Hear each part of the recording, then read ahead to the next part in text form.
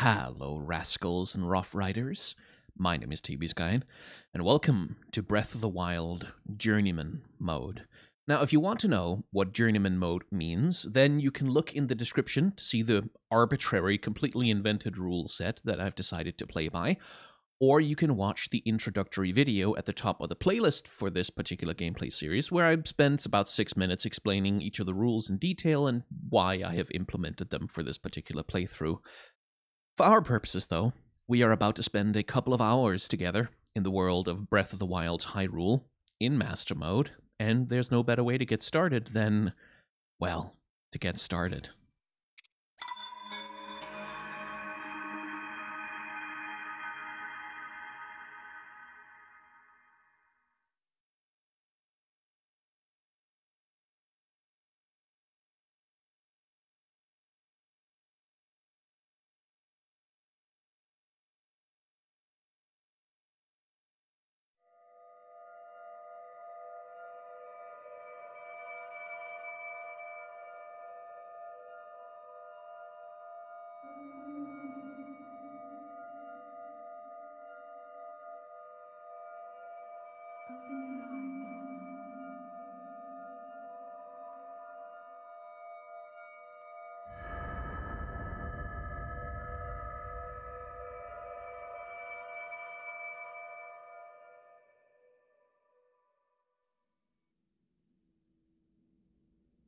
Open your eyes.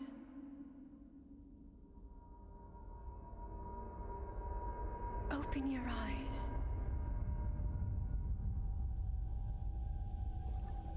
Wake up, Link.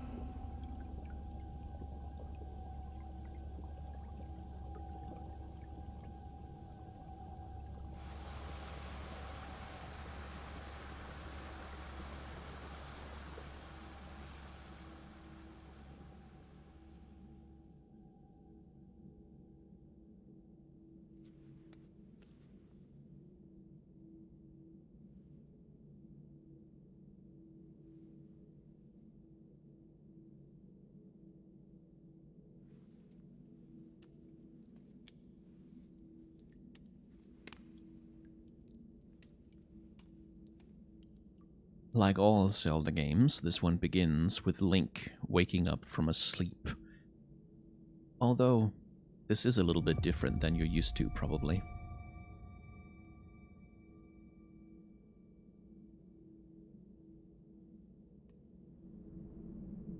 God, the art direction in this game is so strong.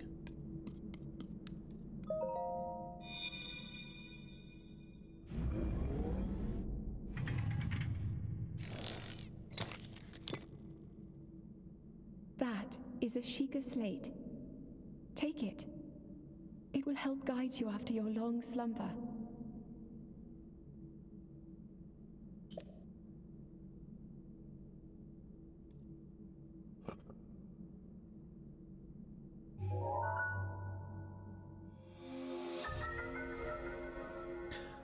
A mysterious tablet with a glowing center. You've never seen this device before, and yet there's something familiar about it. The funny thing about this is that Nintendo, generally speaking, loves to, as it were, personify their game mechanics in the game that you're playing. So, the famous example being the Lucky 2 in Super Mario 64, literally embodying this newfangled 3D camera thing that was completely new to the Super Mario franchise, or having Navi, the fairy, who tells you useful information about enemies, also acting essentially as the game's Zed targeting system in Ocarina of Time. This is essentially the same thing, in that Breath of the Wild was originally designed to be on the Wii U, and so it has what is essentially a Wii U handheld screen as an item available in the game.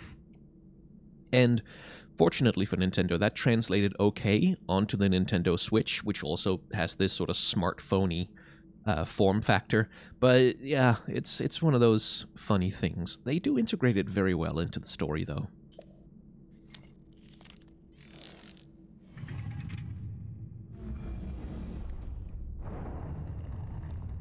Because the Sheikah Slate is essentially magic tech. Like it's It's some technology that can do some randomly nebulously defined magic stuff.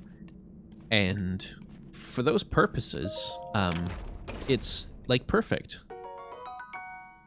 Because 20 or 30 years ago, a sort of magic tech thing would probably have been some incomprehensible remote control like thing, or some Sonic Doctor Who screwdriver kind of situation. But in 2018-17, when the heck did Breath of the Wild come out? It must have been a while ago, or maybe I'm being confused by the interminable length of this hell year. But when the game came out, like, the visual aesthetic of a magic tech thing was a smartphone. Like, it's the natural thing to shape it after when we're dealing with, like, magic technology that can seemingly do anything through the use, like, through a single device with a touch screen. And it's just interesting to see that recontextualized as ancient technology from the long ago before times, rather than futuristic technology from the long ahead you may never live to see at times. Hold the Sheikah slate up to the pedestal. That will show you the way.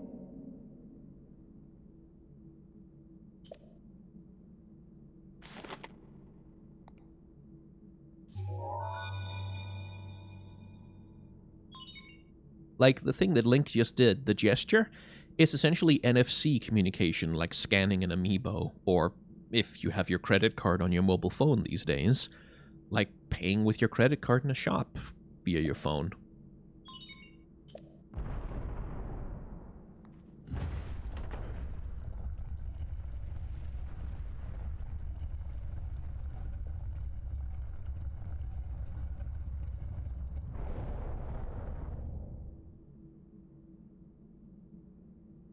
Link, you are the light. Our light. That must shine upon Hyrule once again. Now go.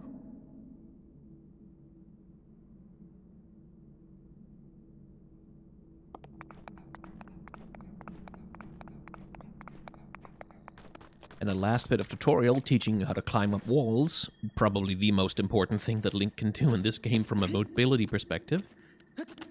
And then one of the most breathtaking scenes I've ever seen in any video game. At least I remember the first time I saw what's about to happen. It took my breath away. And that's not an intentional pun.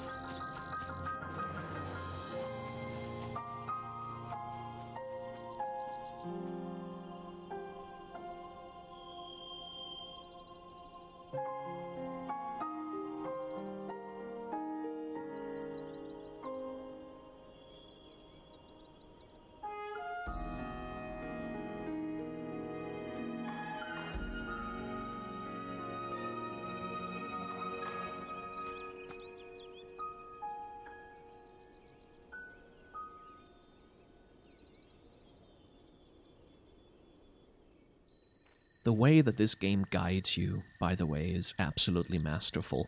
Like, we get this big shot, this big epic vista of Hyrule, which, designing this, must have taken so long to get the whole world map of Hyrule to line up in a way that, like, you can see Death Mountain over here, you can see those split cliffs over there, that mountain with a weird hole in its side, the Gerudo Desert over there, and sometimes when you're looking this direction, you will see one of the divine beasts passing overhead, so that even if you just stand here and look around, you can see so much of the world and the adventure that's about to reveal itself to you. And then the camera zooms in on the old man down there, and then when you come back around and you're allowed to start moving again, one of the first things you see is the little glowy light reflecting off the branch lying there on the ground. Your very first weapon. Wooden branches such as this are pretty common, but it's surprisingly well balanced. It doesn't do much damage, but it can serve as a weapon in a pinch. Indeed it can, although because we are playing on Master Mode right now, wooden branches are functionally useless. You quite literally can't kill anything with one of these. These, on the other hand, a common mushroom found near trees around Hyrule. eat it to restore half a heart, are going to be substantially more useful. So, maybe I should explain what Master Mode does. What Master Mode does is essentially it levels up all enemies by 1 level. So, red enemies, which are usually the weakest ones... Oh, didn't mean to do that. I meant to do this. Red enemies that are usually the weakest ones become blue enemies, which are like an order of magnitude more powerful. This beetle's razor-sharp horns demand that you handle it with care. Boil the horns alongside monster parts to concoct an elixir that will raise your attack power. This is going to be important if I want to fight anything on the plateau, because without that power boost, killing anything becomes incredibly difficult here. And indeed everywhere. I'm just gonna grab myself a few more beetles. But yeah, all enemies are upgraded by 1 power level, essentially. Which means at the start of the game, I am functionally incapable of killing anything right now. Well, it's not true. Link. Head for the point marked on the map in your Sheikah slate. I will, Zelda, I will. We'll get to you. I've got my own stuff going on. What was I saying? Right, there are plenty of ways to kill enemies. Like, I don't want to make this out like it's fully impossible for me to kill anything, but it's... like, you can't fight them like normal. And for quite a while, I just wasn't able to even play Master Mode because I didn't quite understand what this version of the game expects me to do about enemies, even here on the plateau. Eventually, as you go through the game, you'll power up enough... Thank you. That you're not going to have any trouble. But at the start, it can be quite difficult. Hello. Oh, well met, stranger. It's rather unusual to see another soul in these parts. Who are you? Me? I'll spare you my life story. I'm just an old fool who has lived here, alone, for quite some time now. What brings a bright-eyed young man like you to a place like this? Where are we? Answering a question with a question? That is fair enough. As I cannot imagine our meeting to be a simple coincidence, I shall tell you. This is the Great Plateau. According to legend, this is the birthplace of the entire kingdom of Hyrule.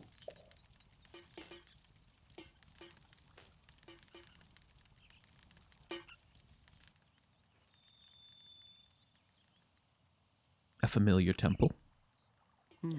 That temple there.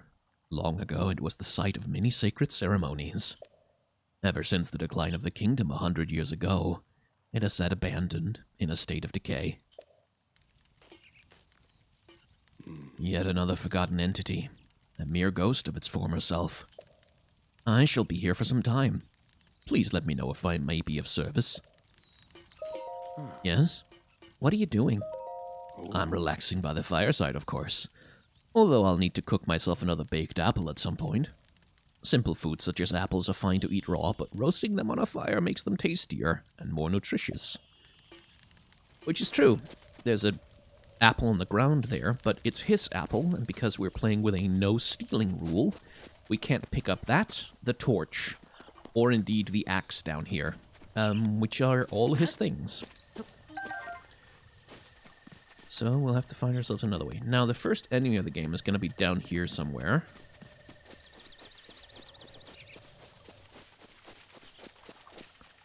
Ooh, but I have a thing I want to do first. Whee!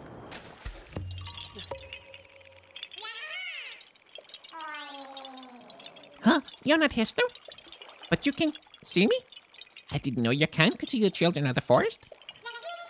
Well, if you're not into Hestu, please return this to him. I will, little friend. Oh, and my friends are hiding in lots of different places too. Don't be shy about poking your nose into suspicious places. I will, little friend, I will. So, if at all possible, I'd like to catch a couple of fish. And also, oh hey, a sword stuck in a stone. Surely this will be the legendary Master Sword. No, it's just rusty. But it does allow us to get rid of this, which we shall not need. Now, let's see. Here, fishy fishies.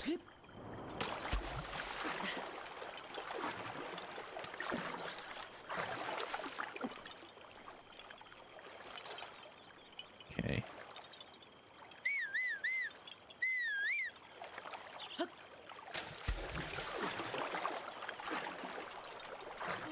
There we go. Not gonna get another one. So when you whistle, you scare fish away from you in a straight line, and with a little bit of finesse, you can sometimes even scare them up onto the shore, which can be a useful and easy way to fish for them. Another way to fish is to fish by diving. Catch sight of them from above, and grab them as you land. Like so. Thank you very much. I need 2, I think.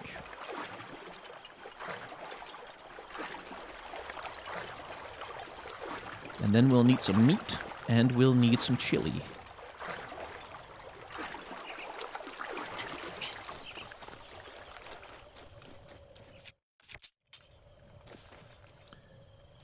Right then. Our first enemy of the game is over here. And I might as well show you.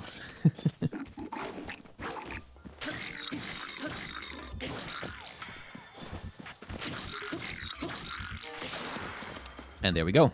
My broadsword is gone. And because we're playing on Master Mode, he's gonna start regenerating health pretty quickly. The moment you stop attacking him, he starts regenerating. Which is a problem, because right now, since I only had that rusty sword, which is gone now, and tree branches which barely do any damage with his health pool, I am simply not capable of killing him at the moment, unfortunately. So we'll just run away, which fortunately isn't a problem, and while we're here, might as well gather some ancient springs, and see if we can catch a frog down here. Doesn't look like it. Okay, fair enough.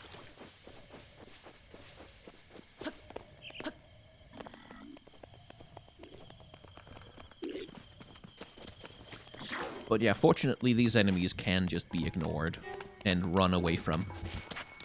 Which is good, because they'll kill me in 2 hits.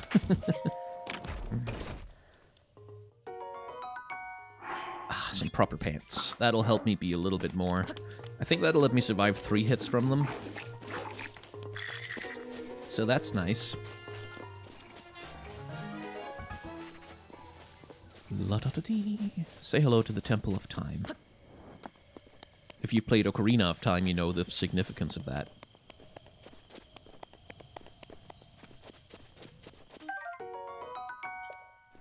La-da-da-dee. Can't remember if there's anything else in here. I don't think so. But there are some pots, or at least, yeah, a couple of them around back here.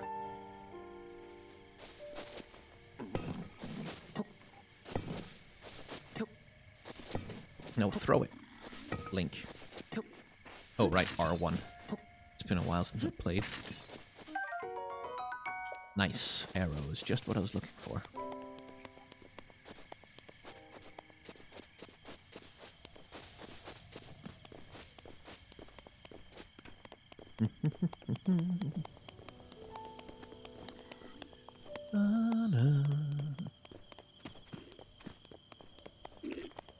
Hello.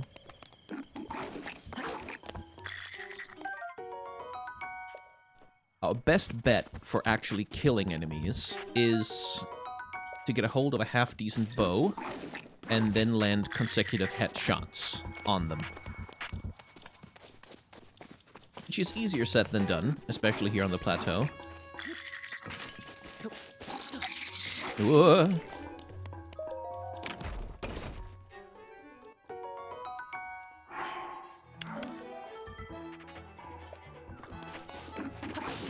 Yeah, 3 hits I can survive.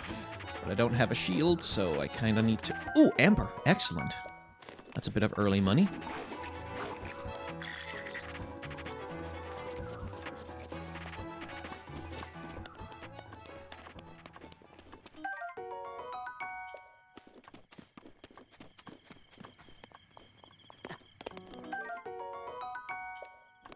We'll need those springs and stuff later. Right, so... Another thing that's added in Master Mode... That guy. That right there is a white or silver Lionel. I can't remember which it is. It's one of the most powerful enemies you can encounter in the game. And he's just hanging out here. Being an absolute terrifying menace. He's another one of those enemies, I think... Speedrunners can probably kill him. I'm sure they have their ways, but for us, it is still a bit of a bridge too far, and it will be until quite late in the game.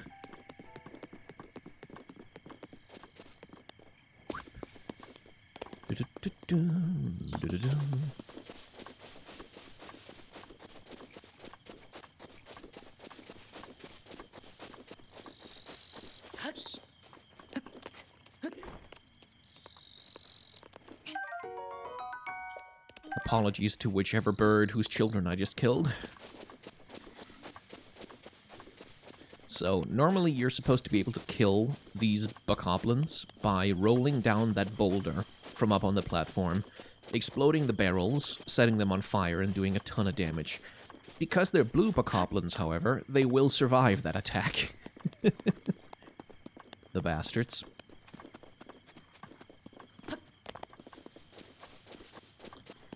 Right. Let's gather some arrows, shall we? These guys are going to see me in just a second.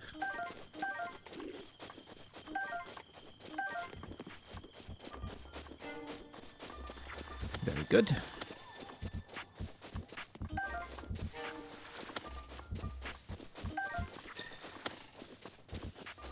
And I'm going to take advantage of that by picking up some of the arrows that they shoot into the ground. Which you can only do a certain number of times, unfortunately.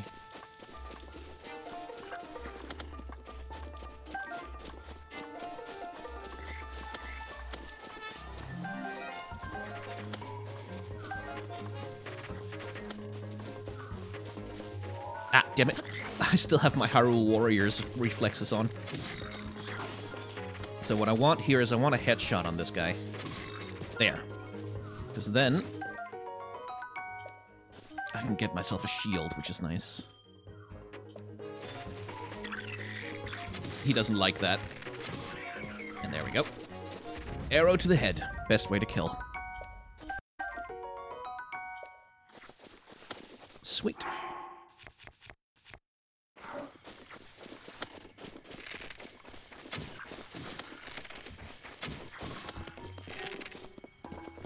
And the thing about Master Mode is you don't want to try and kill multiple enemies at the same time unless you're doing it with, like, spin attacks. Because you'll run afoul of the regeneration.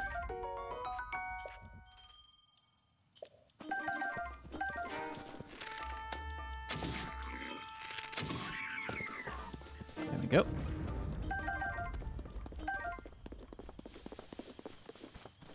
That'll do the trick.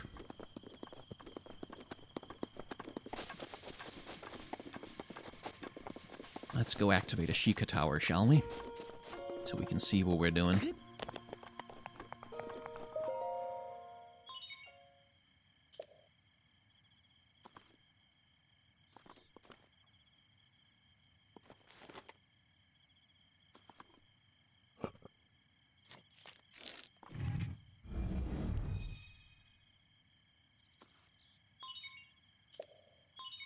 Please watch for falling rocks.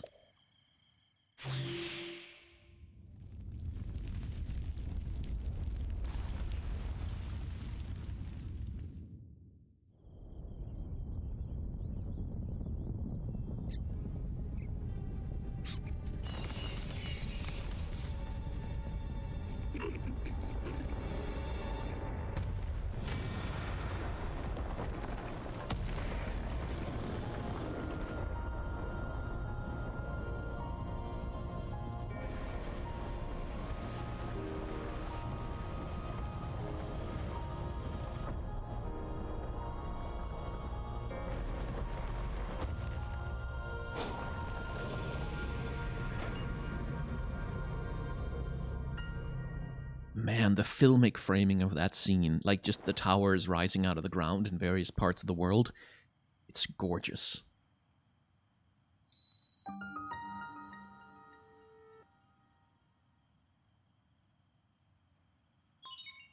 Distilling local information.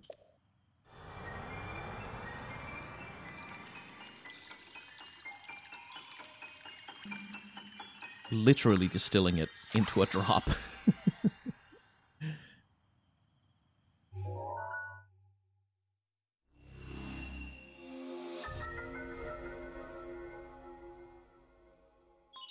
Regional map extracted. Which, by the way, is everywhere in the conception of technology.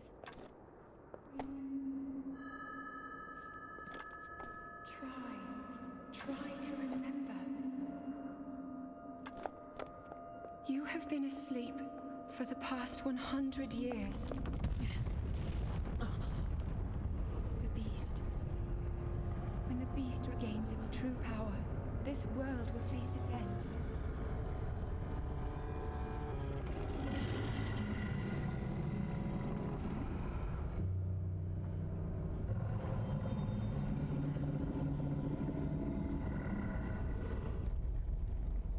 Now then, you must hurry, Link. Before it's too late. The little lilting notes of Zelda's lullaby in the music cue there. Oh. People gave this game crap for not having very much of the traditional Zelda music, which is to say the loud, bombastic fanfares and the overworld map theme and stuff. I think the music in this game is so perfect, so beautiful, just so perfectly suited to the mood of this game. This big, giant, and let's be honest, mostly empty open world. Like, when you get right down to it, mostly in Breath of the Wild, there isn't anything there. It's just like a bump map, a bunch of rolling hills with trees and stuff scattered all over it, but no NPCs, no quests, no people to talk to, no nothing. There's Meadow, by the way, floating around over there. It's just empty. But the music sells it. Anyway, I was talking about technology, so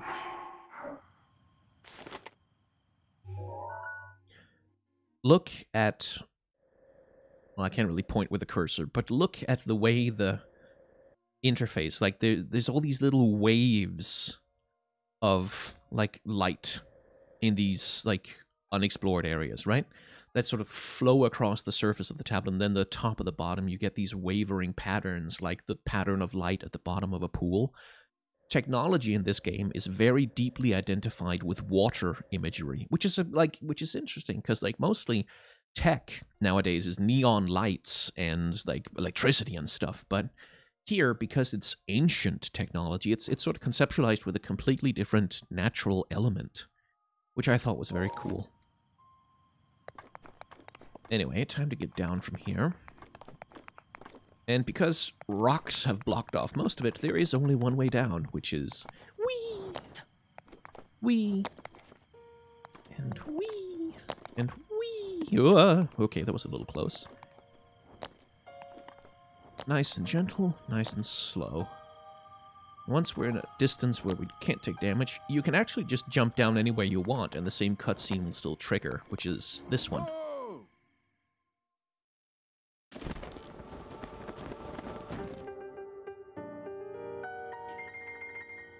And there's a clue to the identity of the old man, by the way, just in the music that plays when he shows up. And if you can finish that little scale, that little series of notes that plays, you know who he is. My, it would seem we have quite the enigma here. This tower, and others just like it, have erupted across the land, one after another. It is almost as though a long-dormant power has awoken quite suddenly. If you do not mind me asking, did anything odd occur while you were atop that tower? I heard a voice. Well, now, a voice, you say? Did you happen to recognize this mysterious voice? No. I see. Well, that is unfortunate. I assume you caught sight of that atrocity enshrouding the castle. That is Calamity Ganon. 100 years ago, that vile entity brought the kingdom of Hyrule to ruin. It appeared suddenly and destroyed everything in its path. So many innocent lives were lost in its wake. For a century, the very symbol of our kingdom, Hyrule Castle, has managed to contain that evil, but just barely. There it festers, building its strength for the moment it will unleash its blight upon the land once again. It would appear that moment is fast approaching.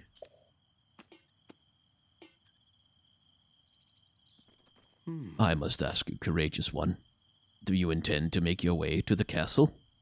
I do. I had a feeling you'd say that. Here, at this isolated plateau, we are surrounded on all sides by steep cliffs with no way down.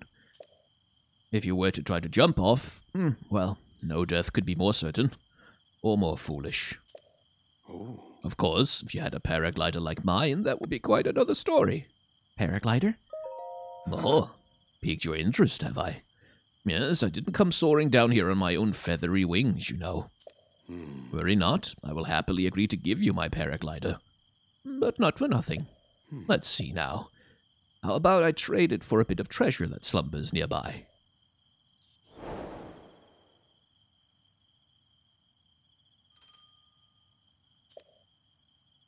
Come, let me show you something.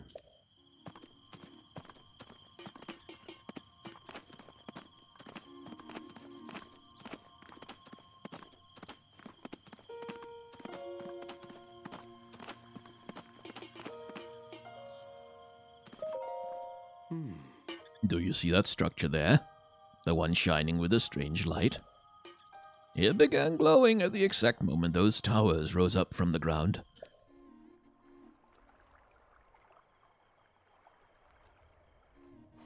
I would think such a place might house some sort of treasure, wouldn't you?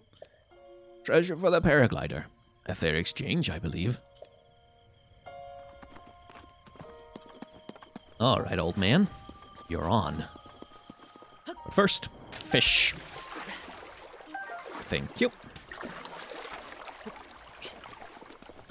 And then, trouble. Let's see now.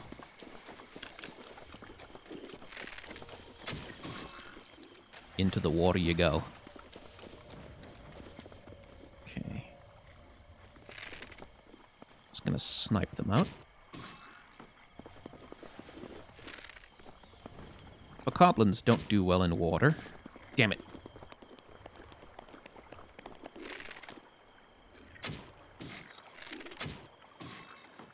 There we go. So that's an easy way to get rid of them. Which is good. What am I fighting? Ah, so just the balloons that are angry at me. And the reason to kill those is because they have these. Spiked bokobos. An upgraded bokobo bound with animal bone to boost its durability and firepower. Its craftsmanship is sloppy, but it's light and easy to use. Which is a doubling of our attack power from before, which will finally let us actually do some proper combat damage to these bastards, rather than just having to snipe them all the time.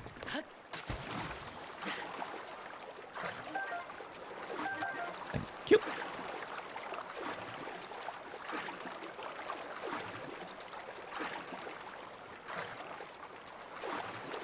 So, if we'd been caught in combat with those things, those octopus balloons would have raised up off the water, making it really hard to get at the treasure chest, which would be annoying. Ooh, that's a good one. And the fire arrows. Excellent. Lovely haul. Albeit, I will need to get rid of one of the bokobos, which I can't do while I'm in the water. Oops.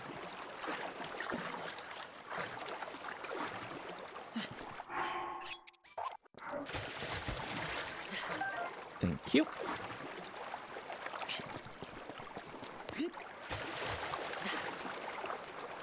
And with that, we should be able to take on the bokoblins over here, so long as there isn't a more powerful one among them.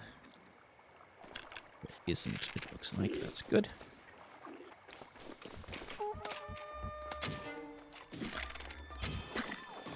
Gotcha.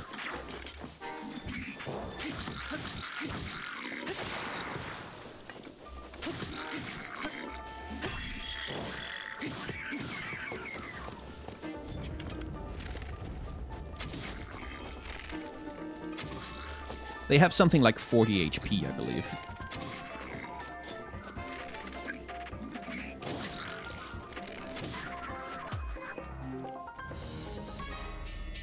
Thank you. I hope there's something good in there. Something worth the trouble.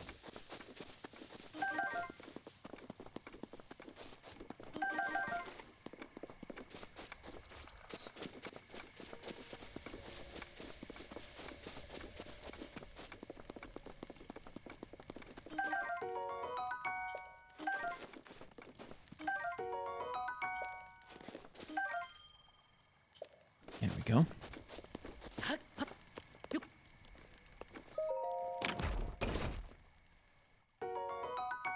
Traveler's Sword.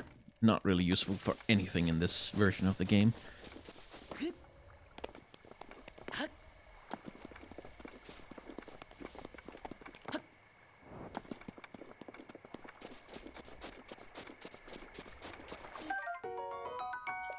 Thank you. Guardians are straight up monstrous in Master Mode. Incredibly difficult to kill. So gathering Guardian parts from dead and defunct Guardians is worth the time, at least I think, in terms of being able to get a hold of some Guardian weapons that will help you take out those guys. Let's see if we can grab one from the submerged one over here. No? No, not so much. Okay.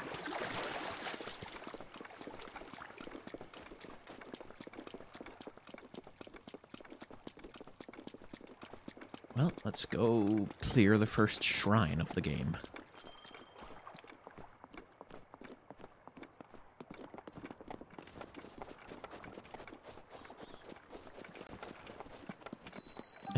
Here's one of the pre-order bonuses, or download DLC things, which is a ruby, which is again going to be useful for money.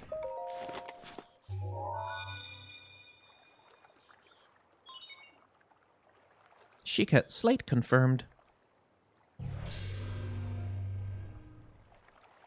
Travel gate register to map. Unfortunately, we will not be allowed to use them. Access granted.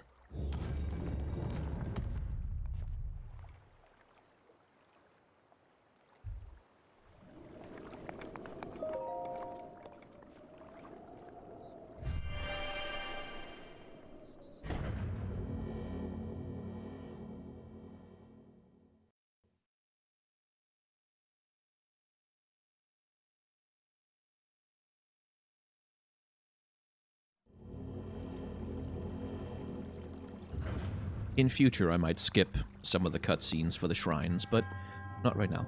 To you set foot in this shrine, I am Omen Ao. In the name of the goddess Hylia, I offer this trial.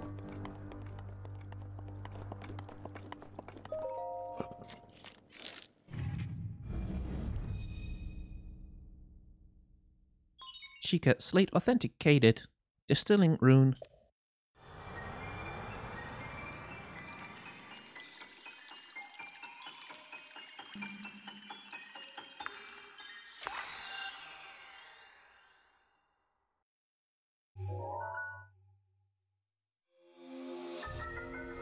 That's the first one. Rune extracted.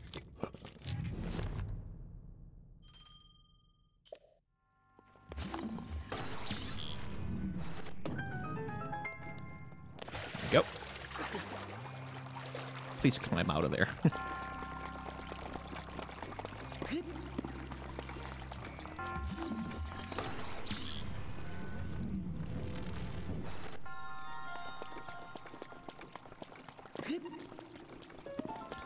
Ah, here's a problem.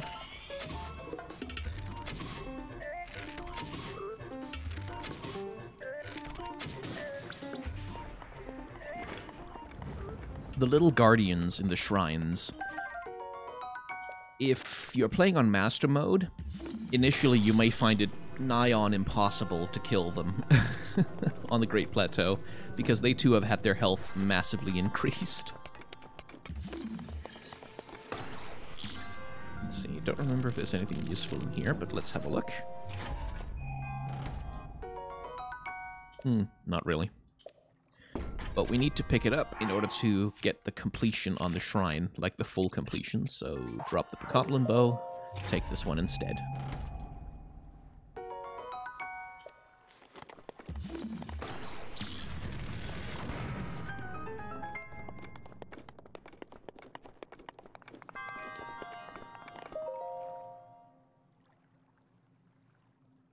Again, water imagery.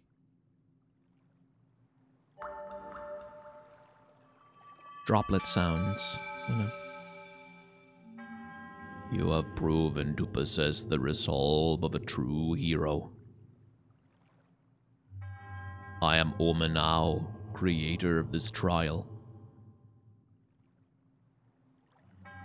I am a humble monk, blessed with the sight of Goddess Hylia and dedicated to helping those who seek to defeat Ganon. With your arrival, my duty is now fulfilled. In the name of Goddess Hylia, allow me to bestow this gift upon you. Please accept this spirit orb.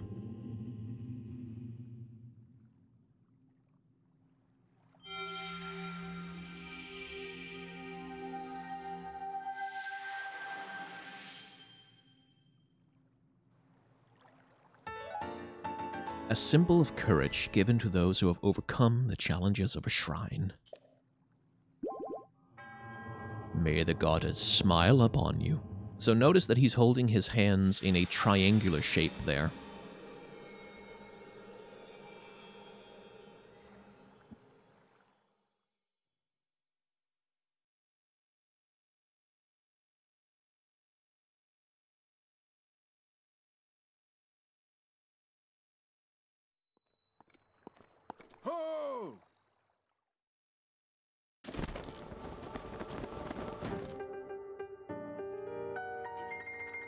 It seems you managed to get your hands on a spirit orb. Well done. How did you know? Clairvoyance! or perhaps just something similar. As one gets older, it can become more difficult to see what is right before one's own eyes. Which is such a clever little joke he's playing on Link. However, that which was once hidden from you can often be crystal clear.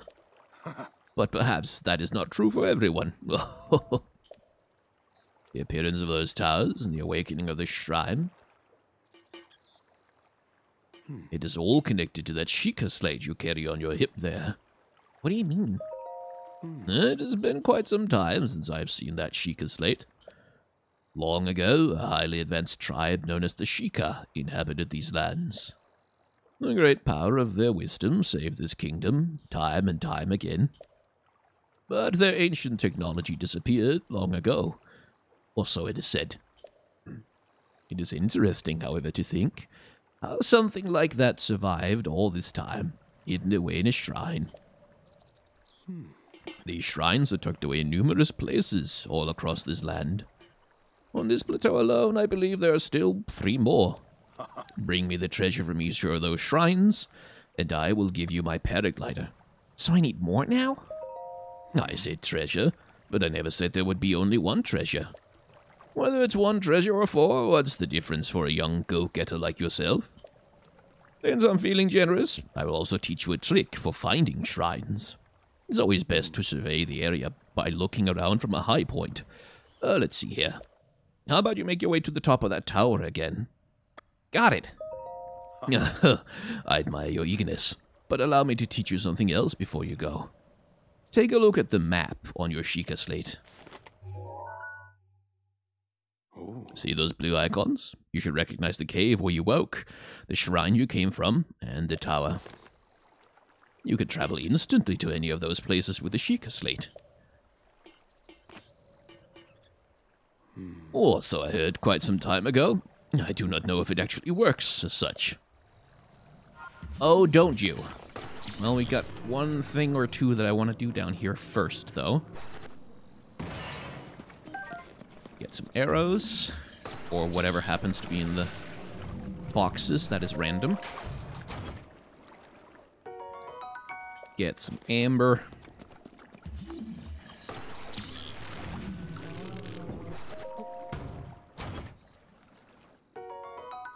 Get an opal. I can just barely reach that box, right? Yeah.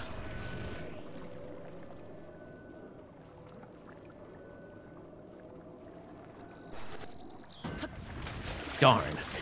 Usually that's enough to break them.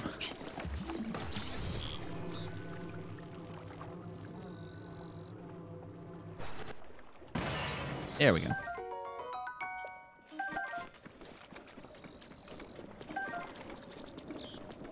Right, so because it's part of the story, we're gonna do the teleportation here.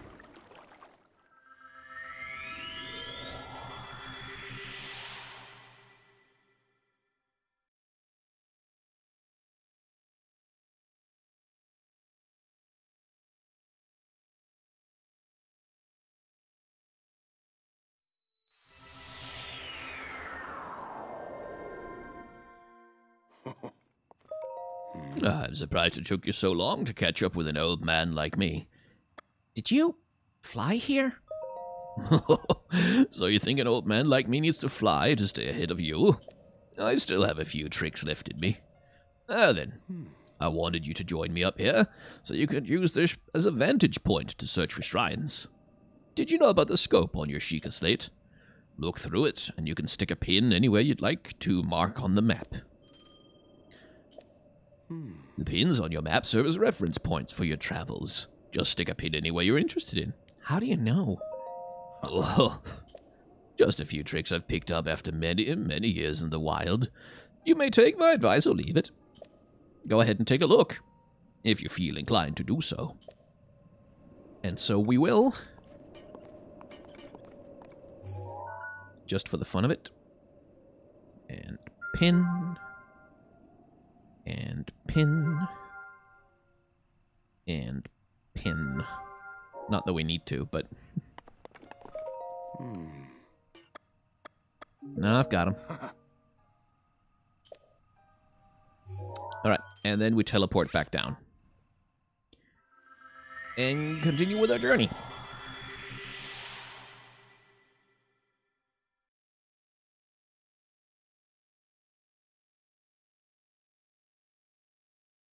Sometimes teleporting very short distances can actually be slower, because it just takes you to a loading screen, and then there's a whole, like, there's the cutscenes of you, like, disappearing and reappearing. But it does respawn the boxes, so that's something. Oh, break.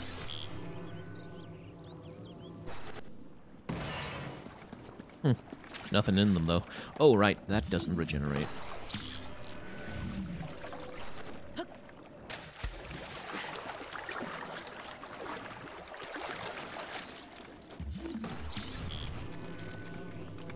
I'm gonna need this over here. That muddy swamp there. Don't want to step in that.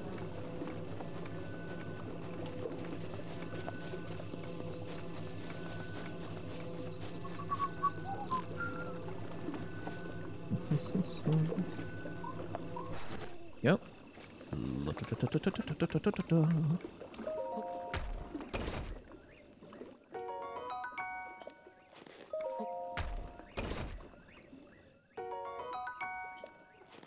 Those will come in handy.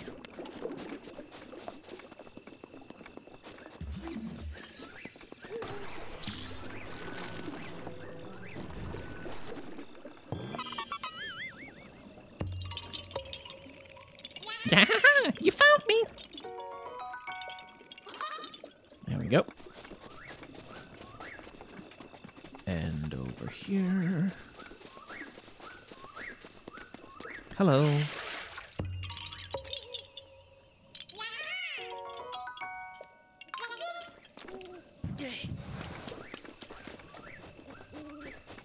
Now, we need some meat. Which means we need to locate ourselves a hog.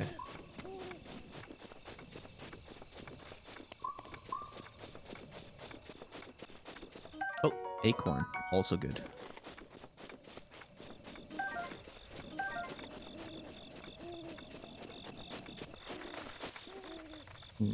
Those are just macabre ones. They're not useful. Ooh, lizard.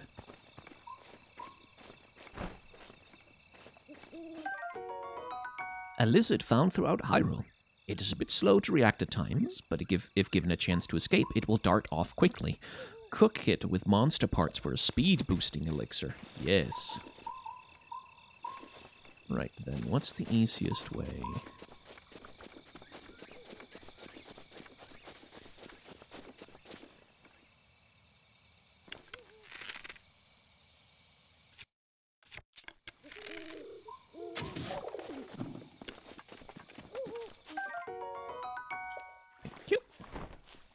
There are some frogs. A quick frog that can be found hopping around near water. Cook it with monster parts to draw out its speed boost effect. Indeed.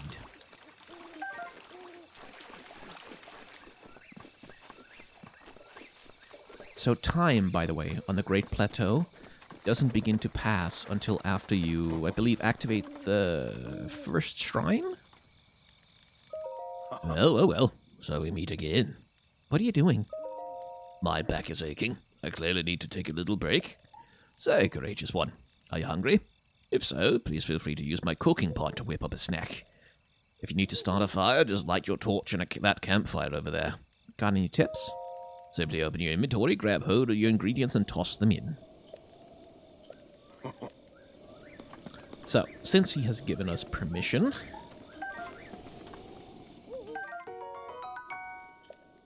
we're going to grab the torch.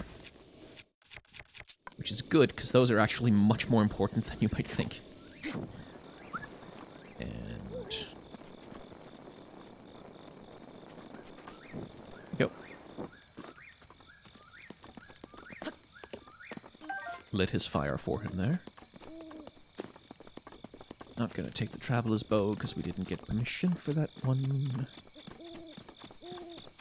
Ooh, there you are. Need to get a headshot, though. So where is your little head?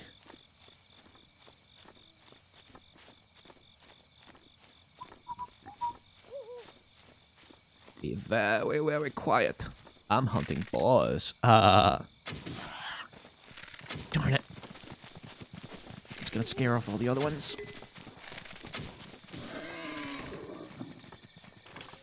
That's fine. I got the meat I wanted. Speaking of which... these fireflies glow gently in the dark. When cooked with monster parts, the compound that causes it to glow will result in an elixir that will allow you to move more quietly. Which is also very useful. Oh. Dang it. Ah. These guys, fortunately, don't get a power boost from Master Mode.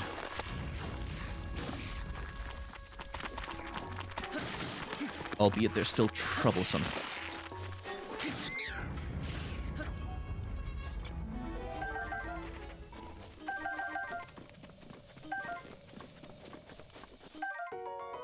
A rare material dropped by a defeated case. It's fun to look at, but it doesn't seem to have much use at first glance. But it must be good for something. I probably won't read all of the item descriptions. Right, what was I doing? Oh, yes. I've done my hunting. Now I just need chili. Or hot peppers, rather.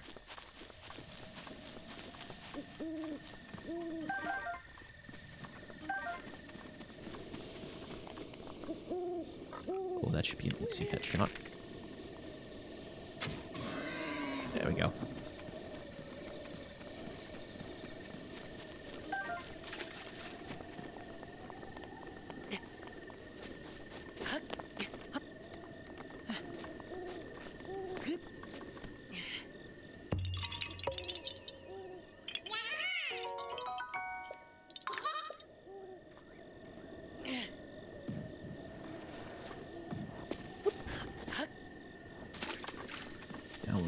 There's some Koroks yet to find here. Which reminds me, one of the ways to find one of those Koroks involves a bit of fire.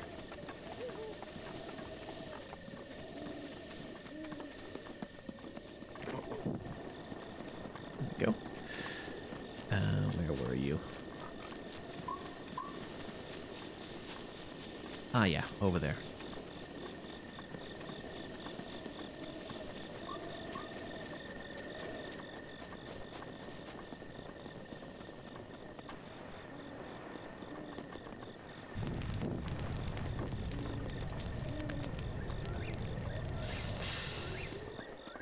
There we go.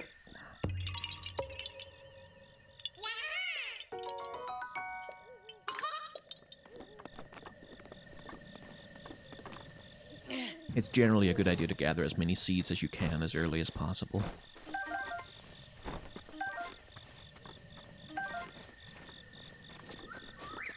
Now let us do a bit of... Oh, the fire went out.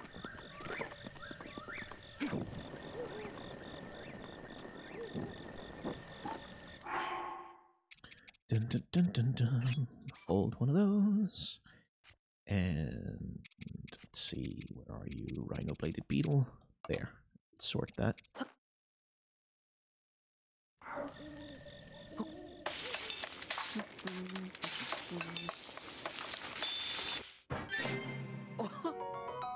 There we go. Mighty elixir. Bit of a power boost. That's going to be useful.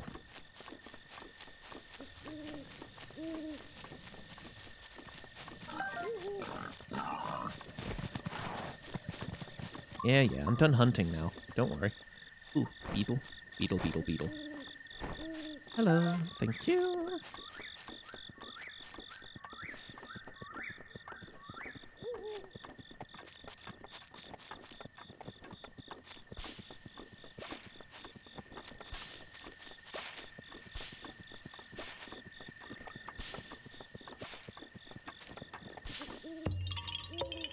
And another Korok.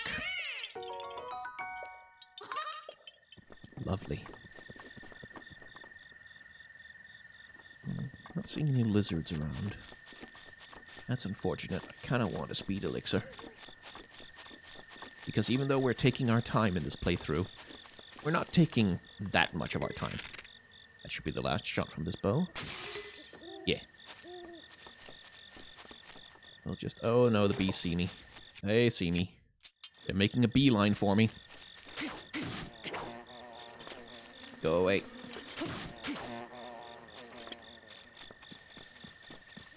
I just want the honey.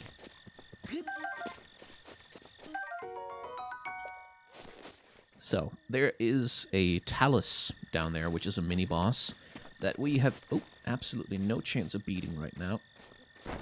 Mine.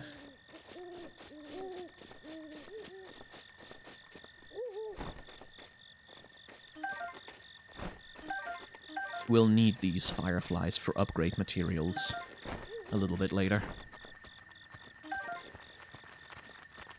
Darn it.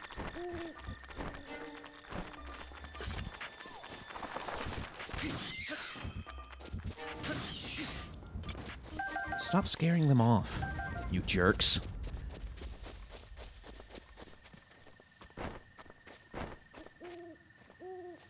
Come on. Oh well. Another silent mushroom, that's good. Let's see, bokoblins over there, don't want to fight those without a good reason. I guess let's just go climb that tower over there and then make our way to the second shrine and get moving on that a little bit. So my worry about this series is that much of what I'm going to be doing during it isn't going to be the world's most compelling gameplay because, well, this is the stuff I like about Breath of the Wild. Running around, climbing slowly up things, gathering stuff in the wilderness. The quiet. That's what I like about Breath of the Wild. Which does make for an unexciting playthrough of the game. But I know that that's something that some people like, actually. So, here's hoping. This doesn't have to get a lot of views for me to feel like it's worth it. And whoop! Thank you.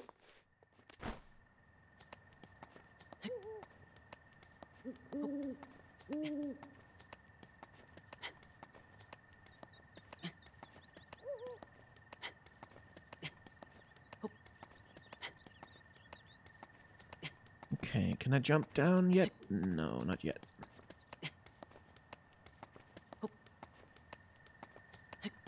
There.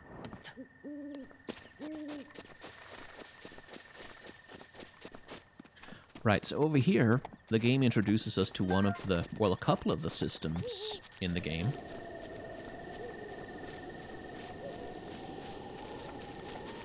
Which is wind and fire. First, it gives you access to some branches. Then you can set that branch on fire. And then you can throw that branch into the tall grass. And then you watch the magic. These are the kinds of sort of emergent systemic types of gameplay that the game got praised for quite a lot upon its release. Albeit, it doesn't give you that many opportunities to specifically abuse the elemental effects. Of course, if that bokoblin had been red, this would have straight up killed it. But it isn't, so it doesn't. Well, we'll just kill you manually then.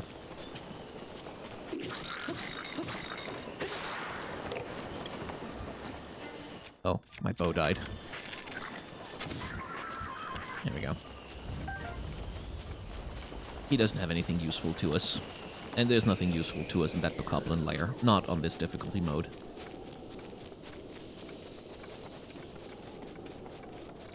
But yeah, the Great Plateau is full of those little showcases. Those little moments where the game, like, shows off what you can do with its physics interactions and its engines.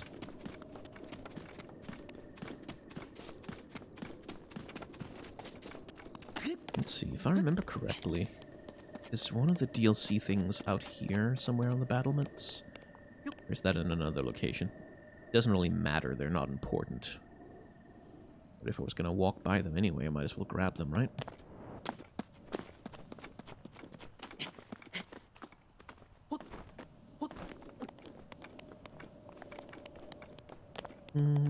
Yeah, no.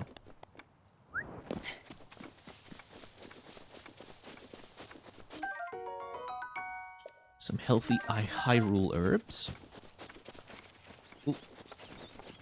And that's gone.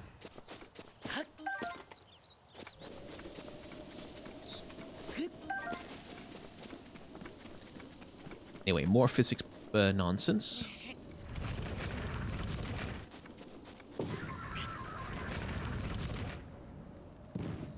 This, on the other hand, can actually kill higher power bokoblins because the physics engine does a variable amount of damage, depending on how fast an object is moving.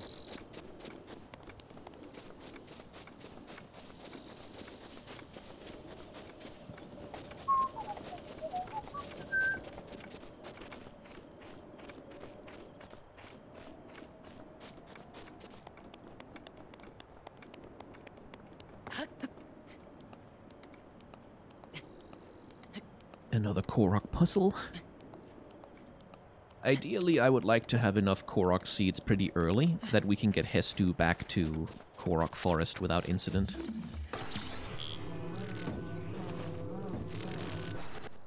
And also upgrade our inventory early.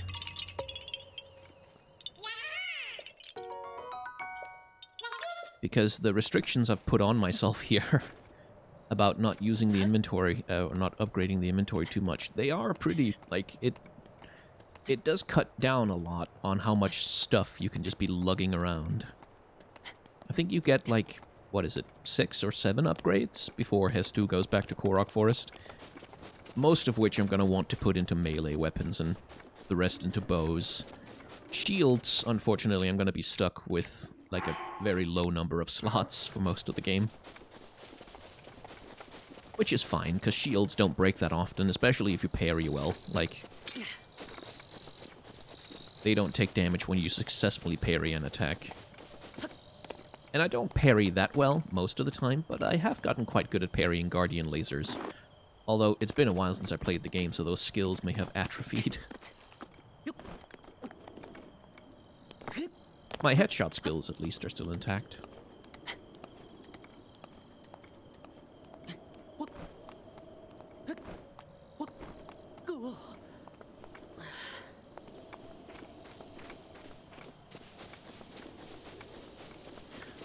Let's see, I want those damn chili peppers.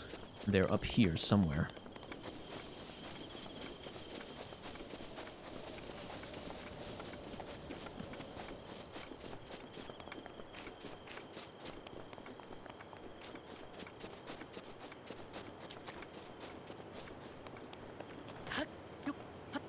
Another long climb, another long climb.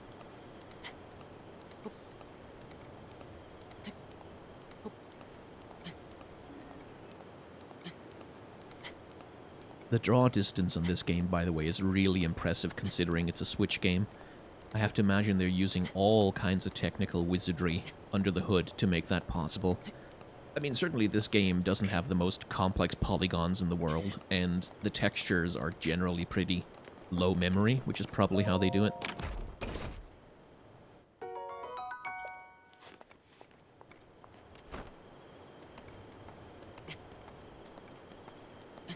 Let's try not to get ourselves killed falling off of something.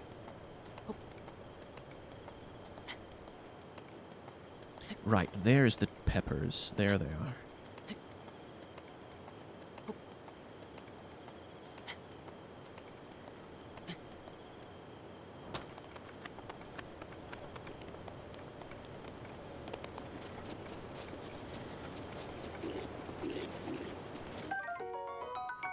This pepper is exploding with spice. Cook it to create dishes that will raise your body temperature and help you withstand the cold.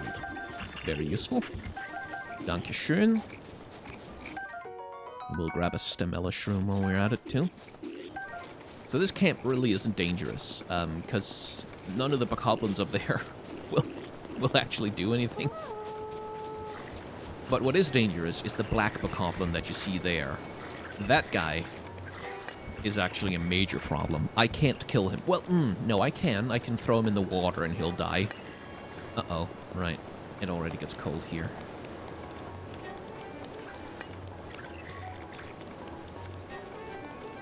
Don't want to take that damage, so we're just gonna run around.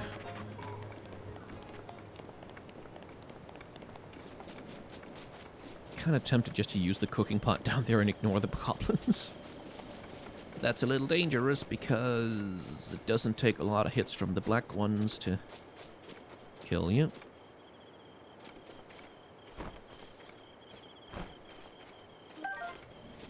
Summerwing. They have a cooking pot down there, don't they? Yeah, they do.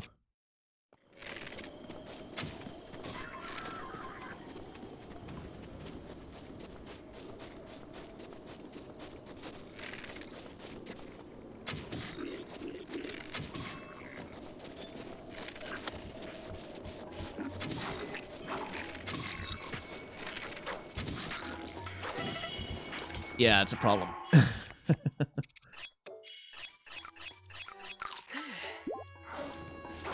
No, not that one.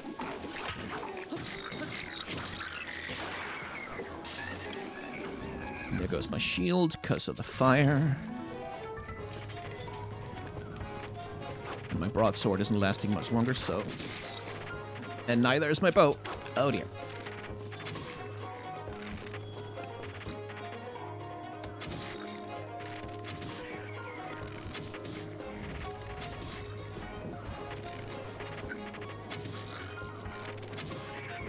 Whew, there we go. A little tougher than I wanted.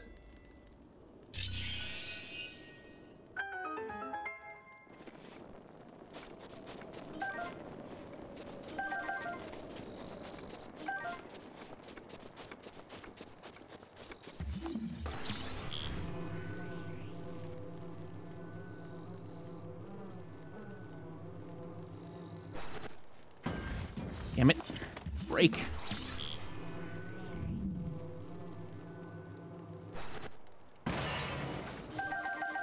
If you accidentally drop one of those on your own head, or if it hits the edge of the other crate and bounces off, it will kill you.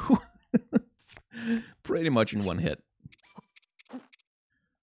Hold those, and the chili, and that should do the trick. Spicy meat and seafood fry. That's what I was looking for. That's why I needed the fish and the meat. But what exactly? Oh, you'll see.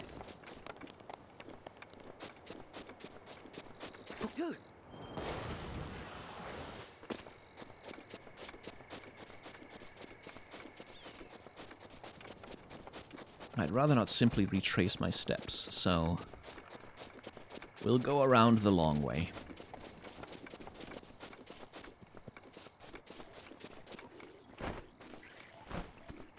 Butterflies, butterflies, be mine, little butterflies.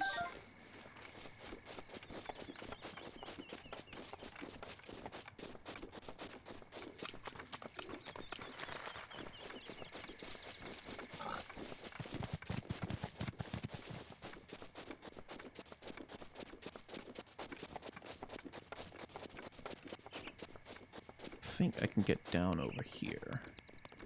Yeah.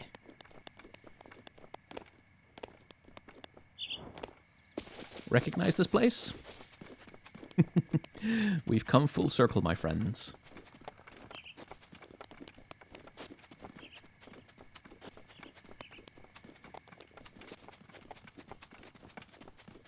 Can't remember if you can do this here, but let's talk to him. Oh, I was just feeling a chill. A warm fire can do wonders for a weary soul.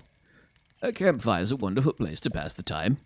Staring into these flames, it's easy to lose track of the hours. Ah, please ignore my ramblings. Feel free to relax here for as long as you like. Nope, we can't. Okay, cool. We need him to be sitting at a cooking pot before he'll trigger the thing I'm looking for. And what's the best place to do that? Well, probably over by his house, actually. Which means we need to go carefully past the silver Lionel.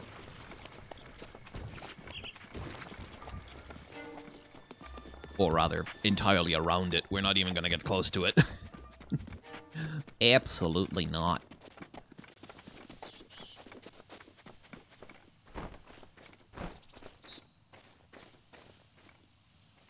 Come on. Get down here. Gotcha.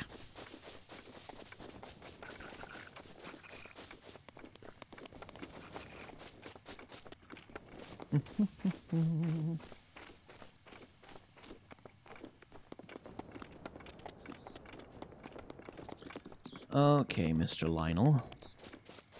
I don't remember exactly what your aggro range is, but I seem to remember it's quite far. So, taking this a little carefully. Yeah, it's really far, actually. Oh, no. Oh, no. Sneak, sneak, sneak, sneak, sneak, sneak. Sneaky, sneaky, sneak. I am very sneaky. You do not see, he sees me. Get in the grass, Link. Get in the grass.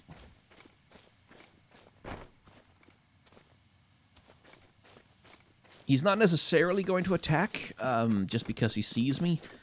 But he can, and we do not wish for that to happen. Ever.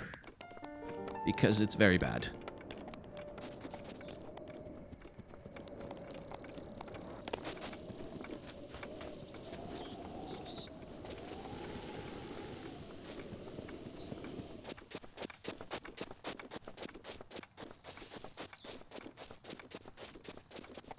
Okay, sneak successful. Let's go to the old man's cabin. Ooh, we might want to... maybe. I seem to remember there's bomb arrows down there, or is that over on the other side over here? Either way.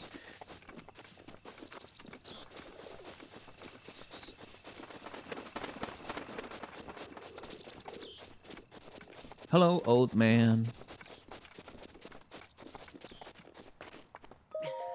Oh, fancy that. So we meet again. What are you doing? Oh, I thought this tree here might make for some good firewood.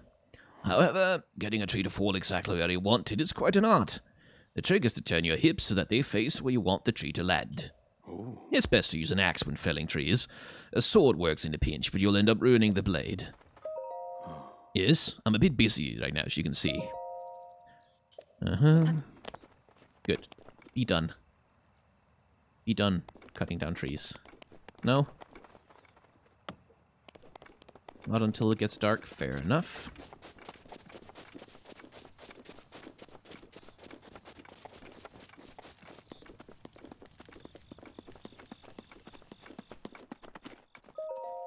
The old man's diary. Let's be naughty. On this desolate plateau, the only pleasure that brings me comfort is cooking. And today I outdid myself. Truly, I created the perfect dish. I call it spicy meat and seafood fry. This recipe not only restores health, but it also keeps me warm, even when traveling in the snowy mountains. With this dish on my side, I no longer have need of that itchy, warm doublet. I do not know how I allowed this to happen, but it seems I forgot to write down a very important recipe. I know it contained raw meat and spicy pepper, however. I simply cannot remember what else I used. My age is catching up to me. Sadly, on this lonely plateau, I have only my own knowledge and memory to rely on. Still, if I did find someone who knew the missing ingredient, I would happily reward them with my warm doublet. However, it seems unlikely that such a miraculous wish will ever be fulfilled.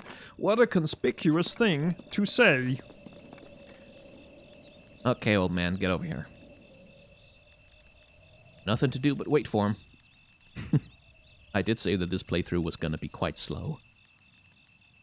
What else can we do in the meantime? Well, can't pick up any of that stuff because it's not ours to pick up.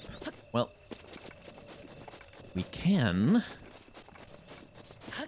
go trying for the bomb arrows. Kind of don't want to ruin the sword on that. I might need the extra damage of the crit, but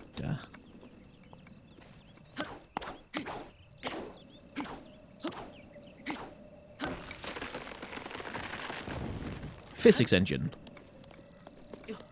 I do love that Link has a little special animation for doing that kind of thing, where he runs carefully.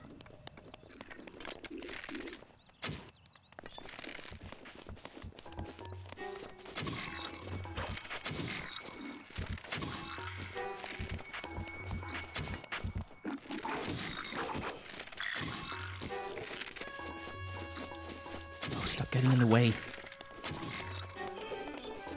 No, not that one. That one.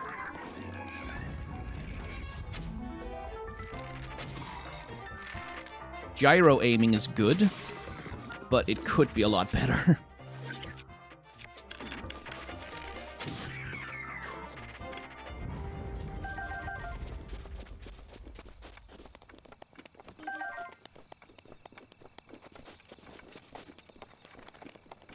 There's my fallen arrow. See, I can't remember if I need bombs. I do. God damn it. There's a treasure chest behind that wall over there. I just forgot the wall was there. Darn. Bit of a waste. It's not an important treasure. I just thought it would be something to do while the old man walked. We need that warm doublet. Or double, or however the heck you pronounce that. I don't actually know. Oh, there are few things as delightful as a roaring fire. What are you doing? This body of mine isn't what it used to be. Recovering from a bout of hard work takes a while. If you're hungry, I have an empty cooking pot that you can use to cook yourself a meal. I cooked something. Oh, wait, is that... That looks just like my signature perfect dish. Spicy meat and seafood fry. But how did you... Well, I suppose that is not important. Can I trouble you to share the recipe? Of course, Hyrule Bass. How could I have forgotten? Well done. Now, please allow me to reward your culinary efforts with this warm doublet. Thank you. Cold resistance. Oh, it suits you quite well. Thank you. That was literally all I wanted. Okay. Shrine time. Time for shrine. And wouldn't you know it, conveniently there's one right up there. Can't climb that far yet, though.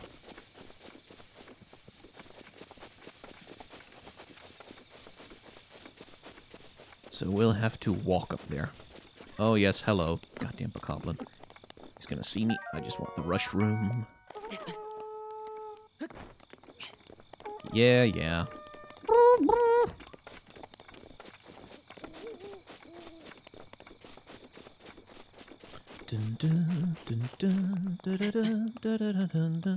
I don't remember what that melody is. Why is it in my head?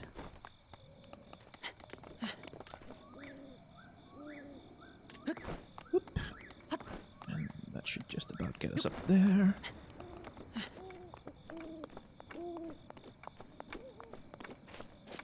And then, this wall. Ugh. Just ignore them. Just ignore them and they'll go away. Eventually.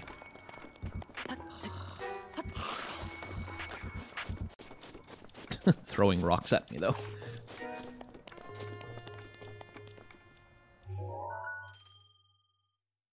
Yeah. Anyway, here's why I wanted the double. Because, kind of needed to get around here.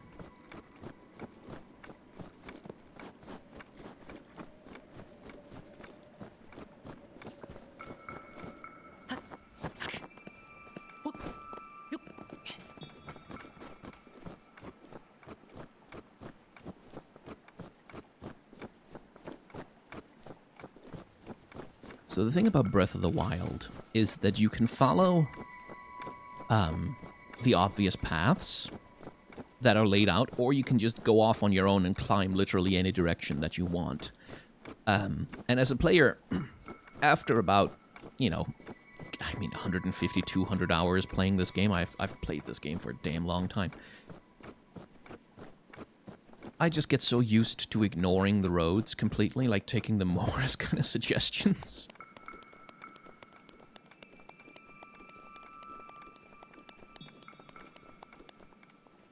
Oh, right, it was over there. And I really kind of, with this playthrough, I kind of want to travel by the paths more, because those paths were created by Nintendo, like they were curated to be good and interesting. And so I really need to break the habit of just climbing everything with all the little tips and tricks that I've picked up over time. There are so many places on most surfaces, like on most sheer climbs on mountains, where you can find enough of a foothold just to stand and recover, like, enough stamina that you can keep climbing. And it's so easy to exploit. None of that equipment is useful. By the way, the game design function of those bokoblins, stealth bokoblins rather, is to always give you a source of equipment that is easily accessible to you. Because you can kill those with bombs, which are like the runes that you get. And then they will give you access to like some basic weaponry that they've got, which will then let you kill more powerful enemies for their weapon. Like, so that you're never completely out of options. Which is all over the game, like these little things. To you who sets foot in this shrine, I'm Owadai. In the name of the goddess Hylia, I offer this trial. So that you're never completely out of luck if you are in need of weapons from somewhere in order to do things. Which is one of the things I think that people have missed about Breath of the Wild, like especially with this weapon and equipment durability thing, that part of the point of that is to ensure that you stop seeing weapons as permanent, which is like common. Like, that's one of the most common complaints I heard from people, is like, it's really annoying to go into some place and fight an epic monster and get a really powerful weapon, like a flame sword or some super strong late game weapon, and then feel anxiety about it because you know that if you use it on anything, like no matter what you're hitting, whether you're hitting a Lionel or the simplest of bokoblins, it will decrease in durability and it'll eventually break. And that's... I felt that too, and so much of my first playthrough was just pumping all of my, like, equipment upgrades into weapons so I could have as many of them as humanly possible. so that I'd never run out. And then what I would usually do is I'd get 1 or 2 really common weapons, like weapons that you don't really prioritize, that you don't really need for anything. And I just use those to kill everything, and I would just run around with these super powerful weapons in my inventory that I would never use on anything except maybe a Lionel.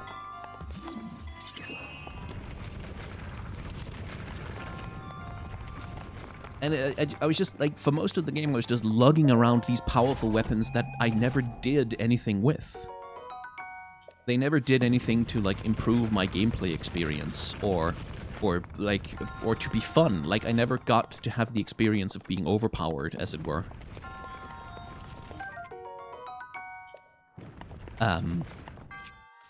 Which is one of the things that I kind of want to, that I ended up learning to push back against, which is that, no, you know what, I know exactly where to find a fire weapon if I need it. I know exactly where to go.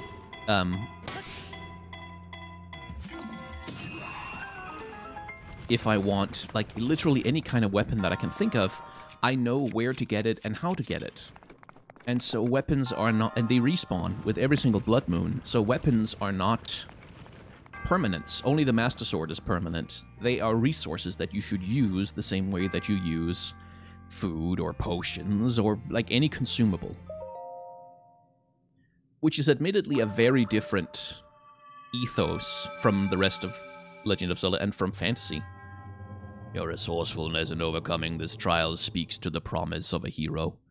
Note the upside-down triangle position that he's holding his hand in.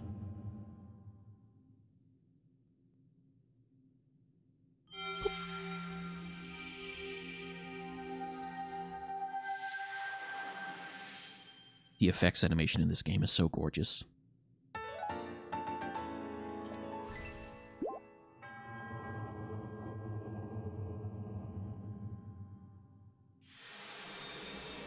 Like, look how pretty that is.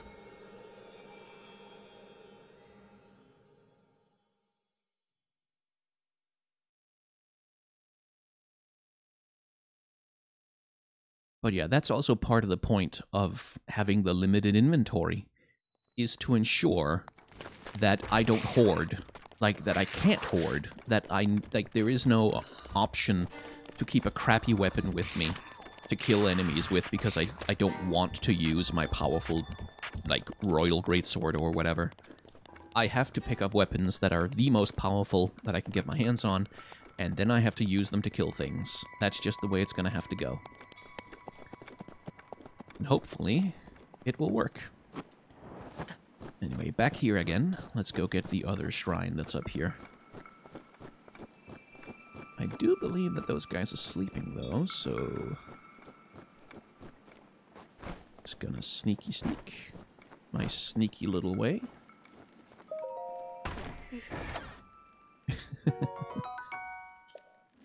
He hurt his hand opening the chest.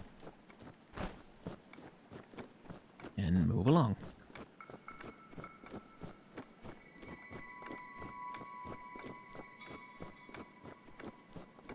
So, I want most of the episodes of this series to be 2 hours long-ish. Something along those lines. But I think the first episode will be however long it takes me to conquer the Central Plateau. I think we'll just... ooh, that's a black bokoblin. Can't beat that. I can throw it off the mountain, though. That would probably... it might kill it. Uh-oh. Excuse me.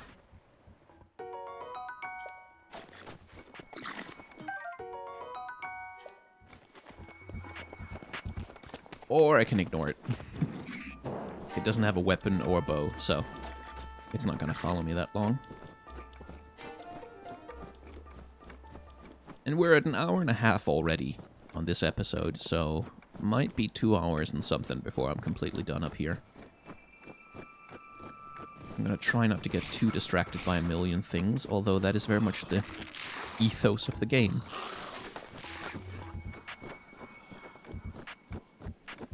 I'll just grab that arrow, thank you very much. I do believe I have enough apples to... yeah.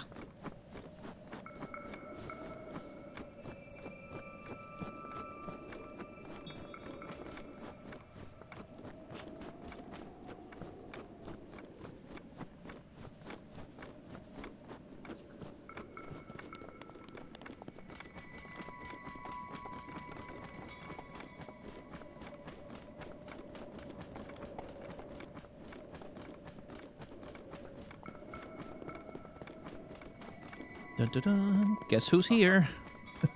Somehow. The fierce cold atop these mountains can take quite a toll as the night sets in. Oh, breathtaking view. This may be the best place to get a full view of the entire plateau. Use your scope to look for shrines. When you locate one, place a pin on your map as a marker. Nah. But I will grab the amber from underneath this marker up here. And over there is the shrine that we're looking for. Probably shouldn't jump from here, though. That would be bad. Can jump down here, though. And shimmy our way down.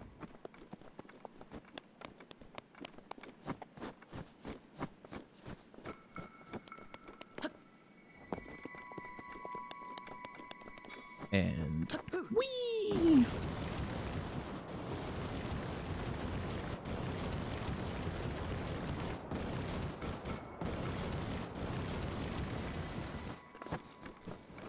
All right. Snowballs. Anyway, just gonna ignore you guys unless you have good weapons. You don't. Ow!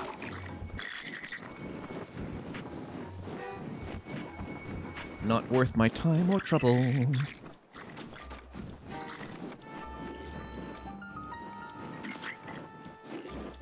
Stop. Ah, God damn it. They don't usually follow me all the way up here. Oh well. Not that it matters. Bye.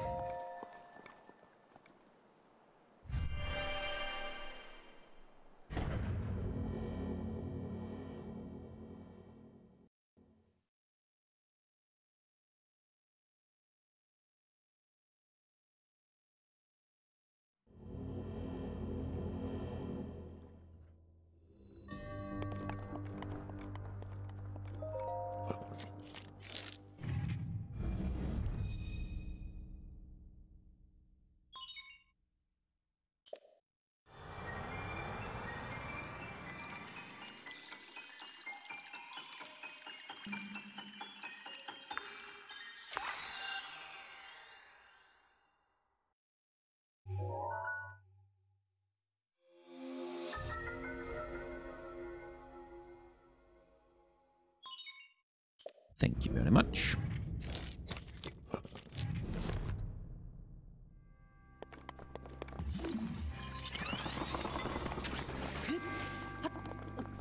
La-da-da-dee.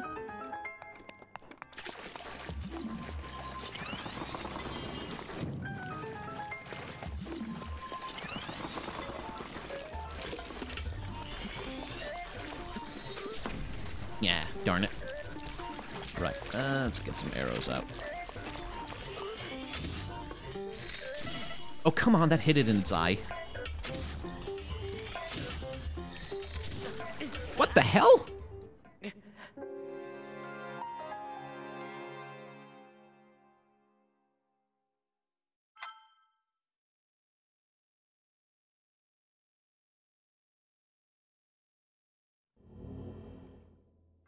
Man, I know I hit it in the eye. I know I did. What the heck?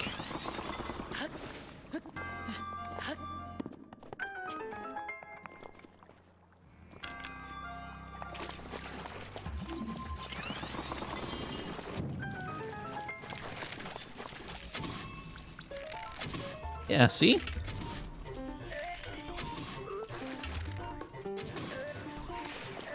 Jerk.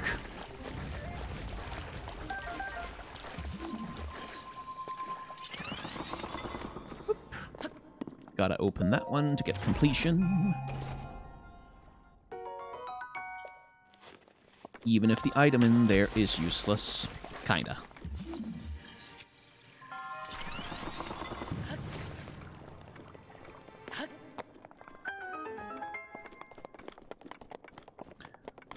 It kind of reminds me of...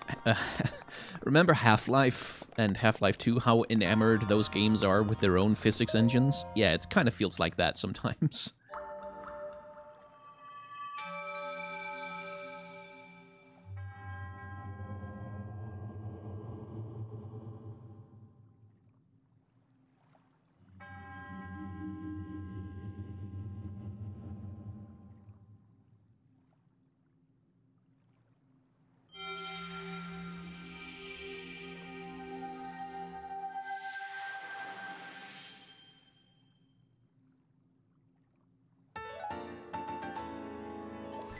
Thank you.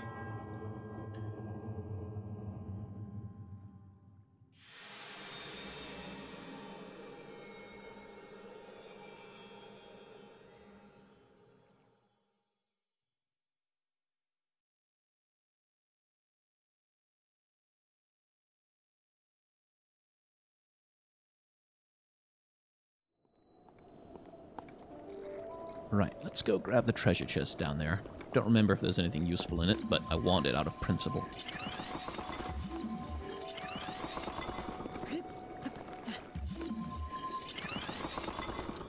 Ooh.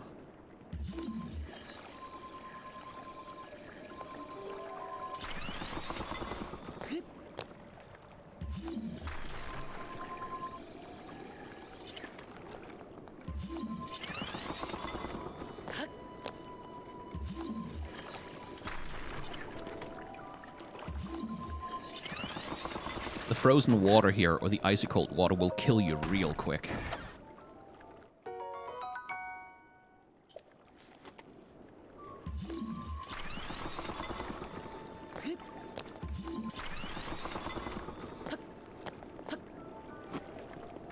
Okay, cool.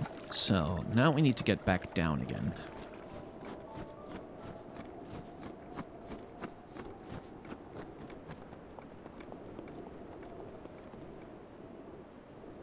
Yeah, that's not the way. Extremely Mandalorian voice. This is... Whoop. Yeah, I know I said stuff about paths and stuff earlier, but they lead past bokoblins, and that's personally inconvenient to me right now.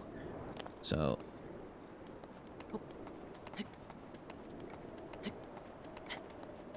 we'll just skip a little bit of the path, and then join the path on another place.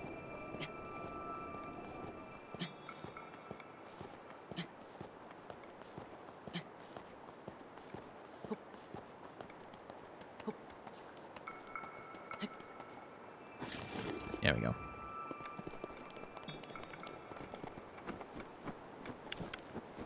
Let's see if we can get you sniped.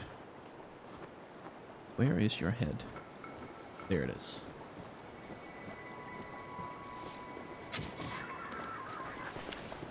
Lovely. Any good weapons? Oh, yes.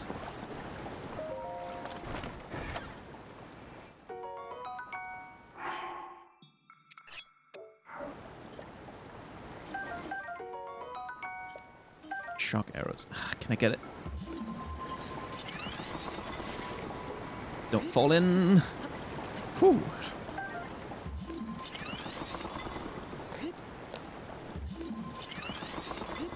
So all these floating platforms aren't really in the normal version of the game. Well, they exist here and there, but a lot of them are added in Master Mode with enemies that like will spot you and fly up into the sky and start shooting at you from really annoying angles.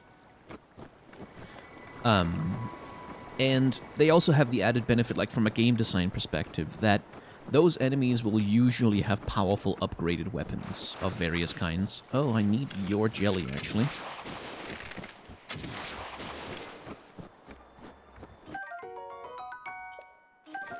Thank you. They will often have powerful upgraded weapons in their chests, or they'll be carrying them. Like, that's why those bokoblins I fought in the water earlier on, at the start of the episode, that's why they had these spiked bokoblin bows when nothing else up here has levels, weapons of that power level. And again, that's to help you be able to actually deal with the enemies in the game, because they are, all of them, generally much more powerful than they were in the base game. I kind of don't think I need the soldier's bow for that.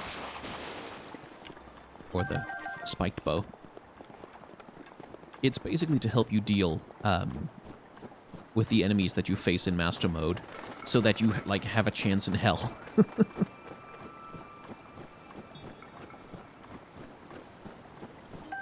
I could probably snipe that guy into the water.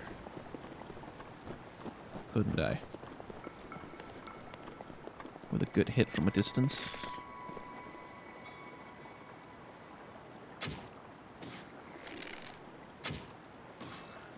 Yeah, that works.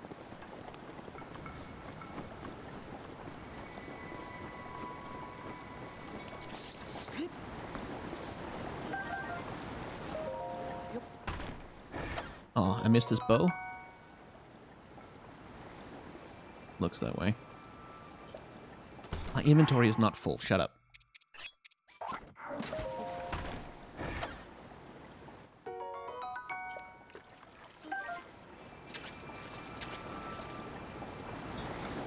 Oh no, it's there. I just can't get at it right now. Okay.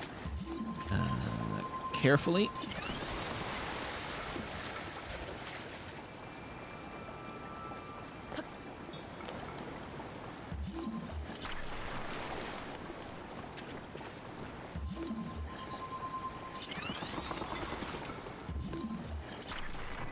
Like so.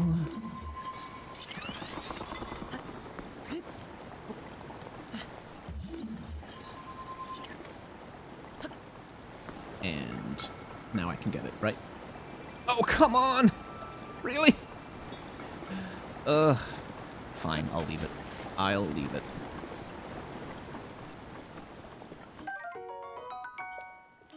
So, one viable strategy for getting across this area without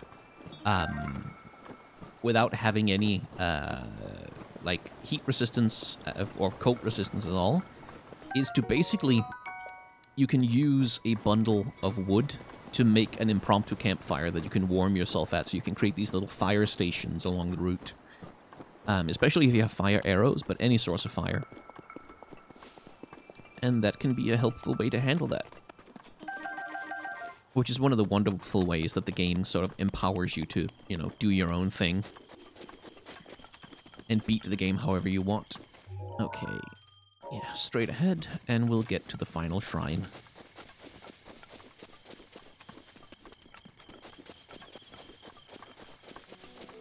Albeit we may have to be careful of the Lionel.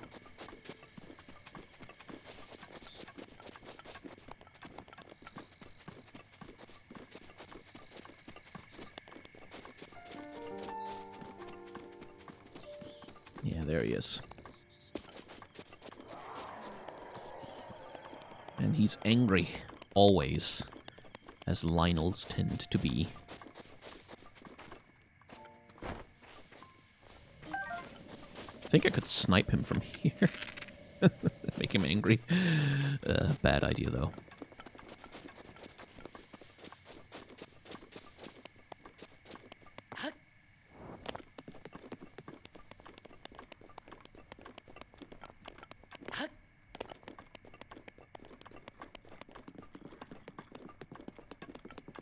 Dun, dun, dun, dun, dun, dun, dun, dun. Dun, dun, dun, dun. Hello. Please don't notice me. Just stay angry over there instead of being angry over here.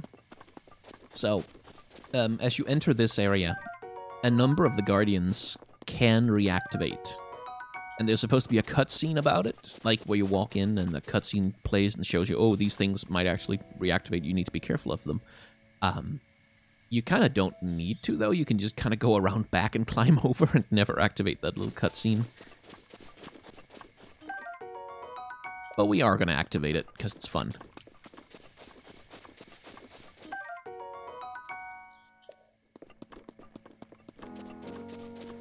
Hello.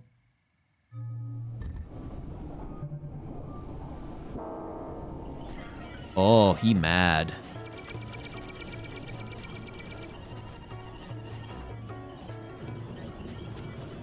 So I'm not 100% enough confident in my parrying skills right now to want to take the probable death, or the certain death, that comes from failing a parry.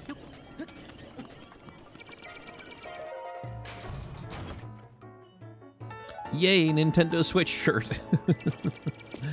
Don't need that. So we'll just leave that Guardian alone.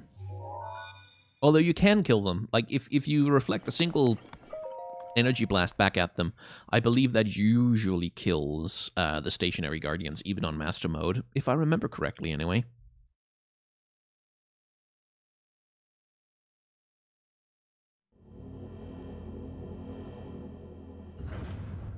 Ba-doom.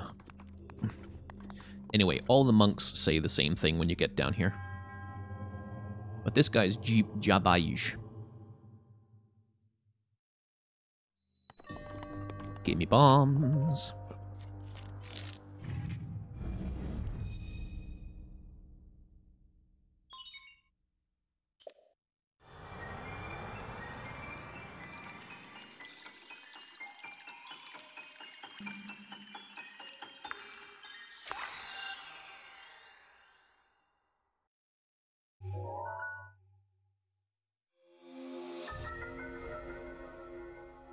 Thank you.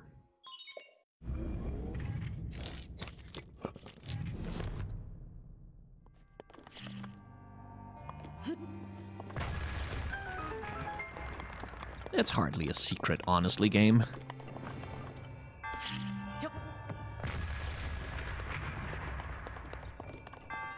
Let's see, can I pick up a new weapon? Yes, I can, just barely.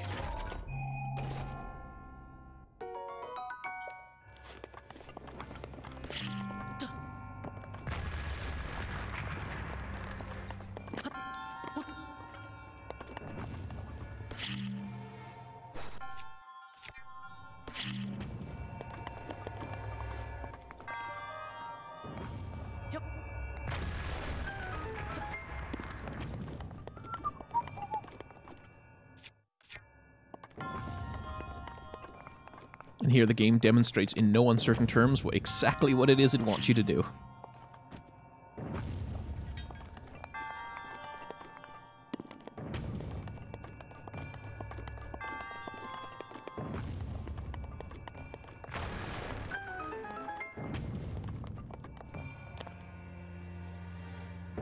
Whee! Physics engine.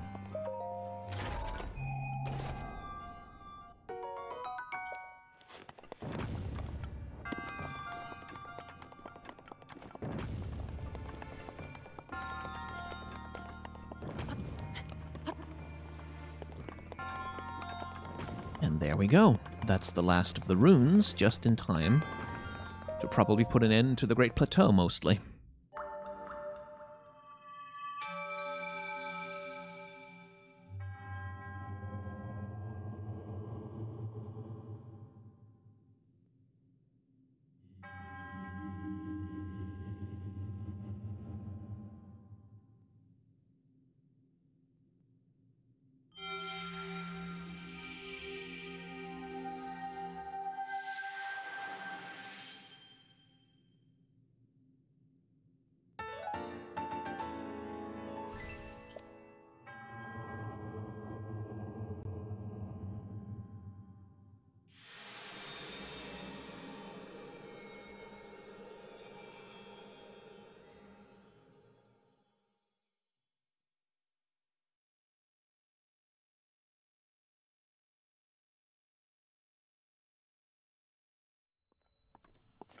Ho!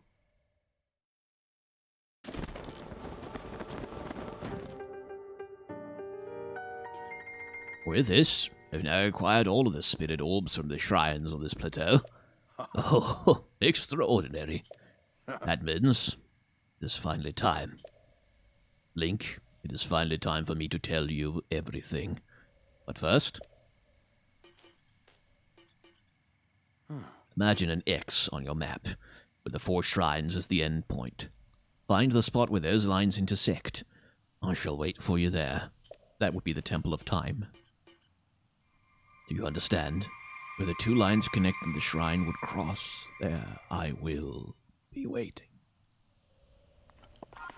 Jinkies! A ghost! Anyway,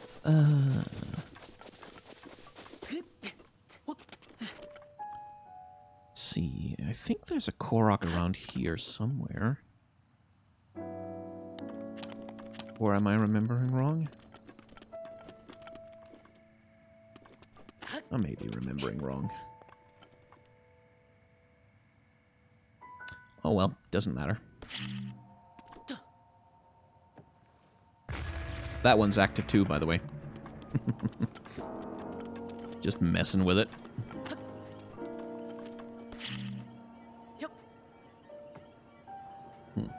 Not quite far enough.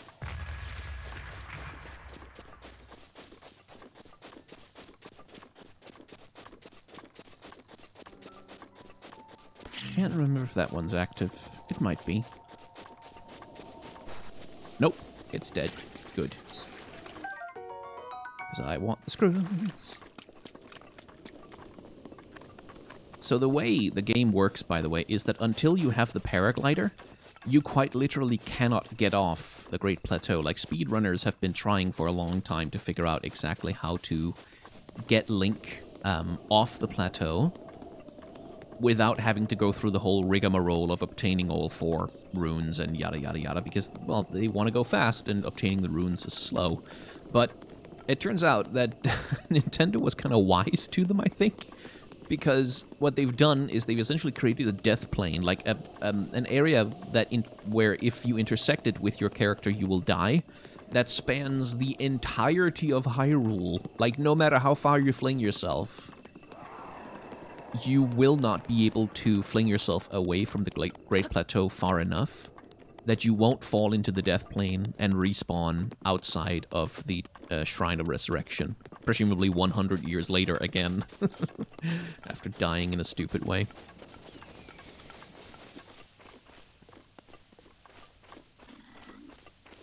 Still, speedrunners have found plenty of ways to get to Hyrule Castle real quick once they have the paraglider, and to beat Ganon, like, in less time than it will, substantially less time than it will take you to watch this one video. Which is terribly impressive.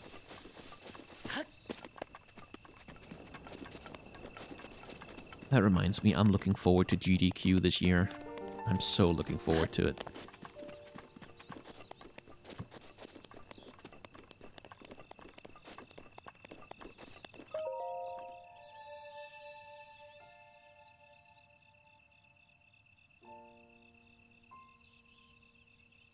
You who have conquered the shrines and claimed their spirit orbs, I can offer you great power.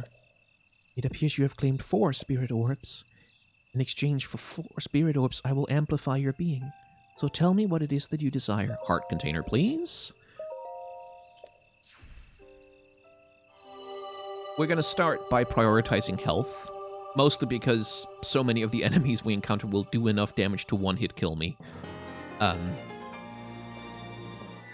Especially, like, early on before I can upgrade my armor. So, oh, hello. So health is a priority right now. The blessing of the goddess has made you that much more resilient, I see. Here I am. Get up here, quickly.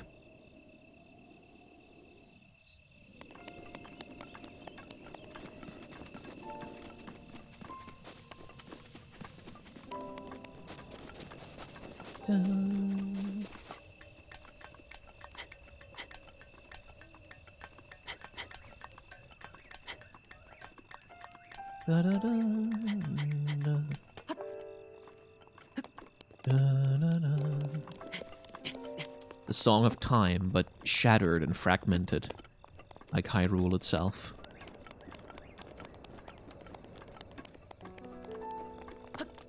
What's up? Well done there, young one. Now then, the time has come to show you who I truly am. I was King Rome Bosphoramos Hyrule. I was the last leader of Hyrule, a kingdom which no longer exists.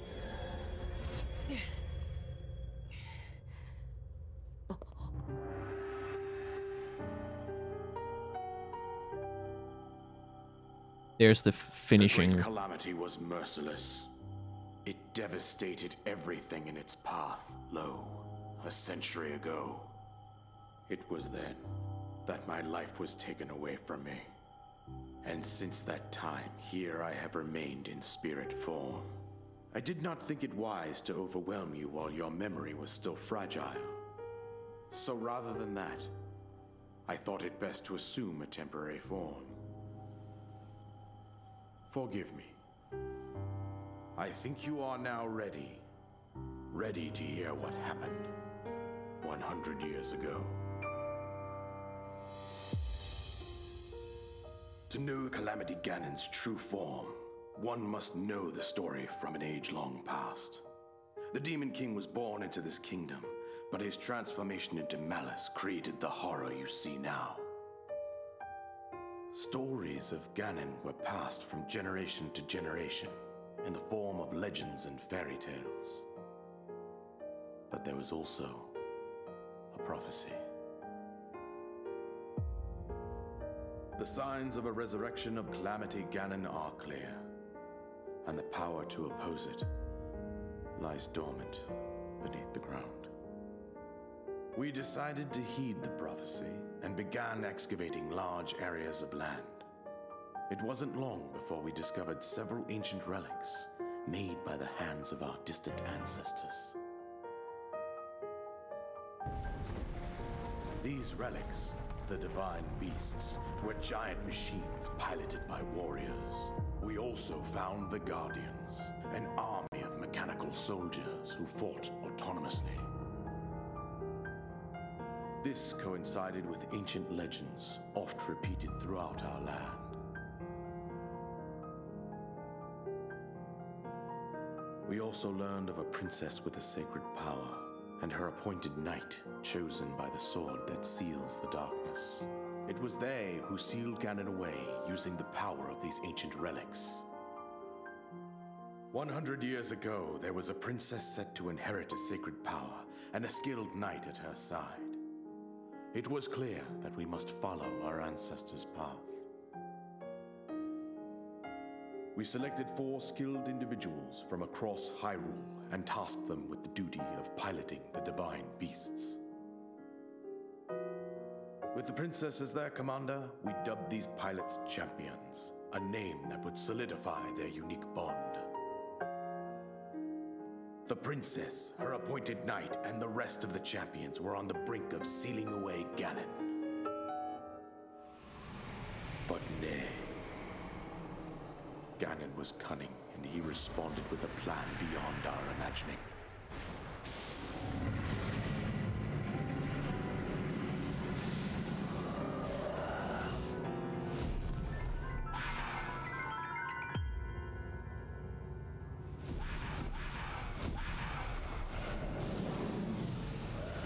From deep below Hyrule Castle, seized control of the Guardians and the Divine Beasts, and turned them against us. The champions lost their lives, those residing in the castle as well. The appointed knight, gravely wounded, collapsed while defending the princess. And thus, the kingdom of Hyrule was devastated absolutely by Calamity Ganon. However, the princess survived to face Ganon alone. Link, you are our final hope. The fate of Hyrule rests with you.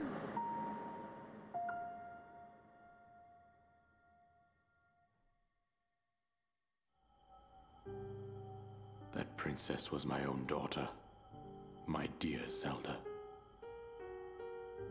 And the courageous knight who protected her right up to the very end. That knight was none other than you, Link. You fought valiantly when your fate took an unfortunate turn. And then, you were taken to the Shrine of Resurrection. Here you now stand, revitalized 100 years later. The words of guidance you have been hearing since your awakening are from Princess Zelda herself. Even now, as she works to restrain Ganon from within Hyrule Castle, she calls out for your help. However, my daughter's power will soon be exhausted. Once that happens, Ganon will freely regenerate himself, and nothing will stop him from consuming our land. Considering that I could not save my own kingdom, I have no right to ask this of you, Link. But I am powerless here. You must save her, my daughter, and do whatever it takes to annihilate Ganon. Somehow, Ganon has maintained control over all 4 divine beasts. as well as those guardians swarming around Hyrule Castle. I believe it would be quite reckless for you to head directly to the castle at this point. I suggest that you make your way east out to one of the villages in the wilderness. Follow the road out to Korok Village. There you will find the Elder Impa. She will tell you more about the path that lies ahead. Consult the map on your Sheikah slate for the precise location of Korok Village. Make your way past the twin summits of the dueling peaks. From there, follow the road as it proceeds north.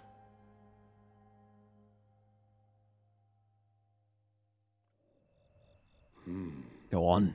Here is the paraglider, just as I promised.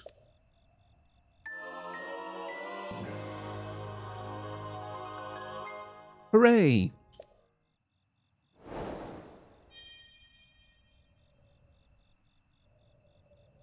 With that, you should be able to safely fly off the cliffs surrounding this area. And I think that's it. I've told you everything I can. Link, you must say Hyrule.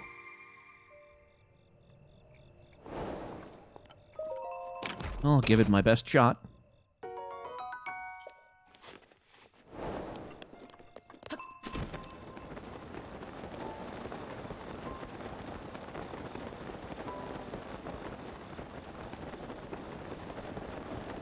And now, finally, we are free to leave the Great Plateau. The death plane that has surrounded the place is now dispelled, which means you can finally go and do such things as you wish. But before we head to Dueling Peaks, I have another destination in mind.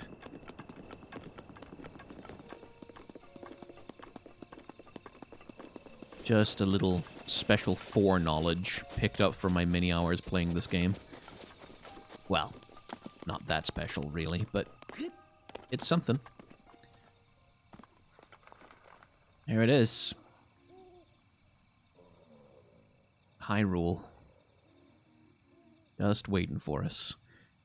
And it'll have to wait a little bit longer. But if you'd like to join me on further adventures through the wild of Breath of the Wild, then hit the like, comment, and subscribe buttons down below. Because of, algorithm reasons, it's how you'll know when the next video is coming. And we actually managed to get this in right around the 2-hour mark, which is lovely. So yeah, thank you very much for watching. Please remember to wash your hands and wear a mask. Oh, also, I have a Patreon, a merchandise store, and a tip jar, and memberships are available on this channel. I should say that. But remember to wear a mask and wash your hands. And try to act in solidarity with those who are working hard right now to try and make the world a better place.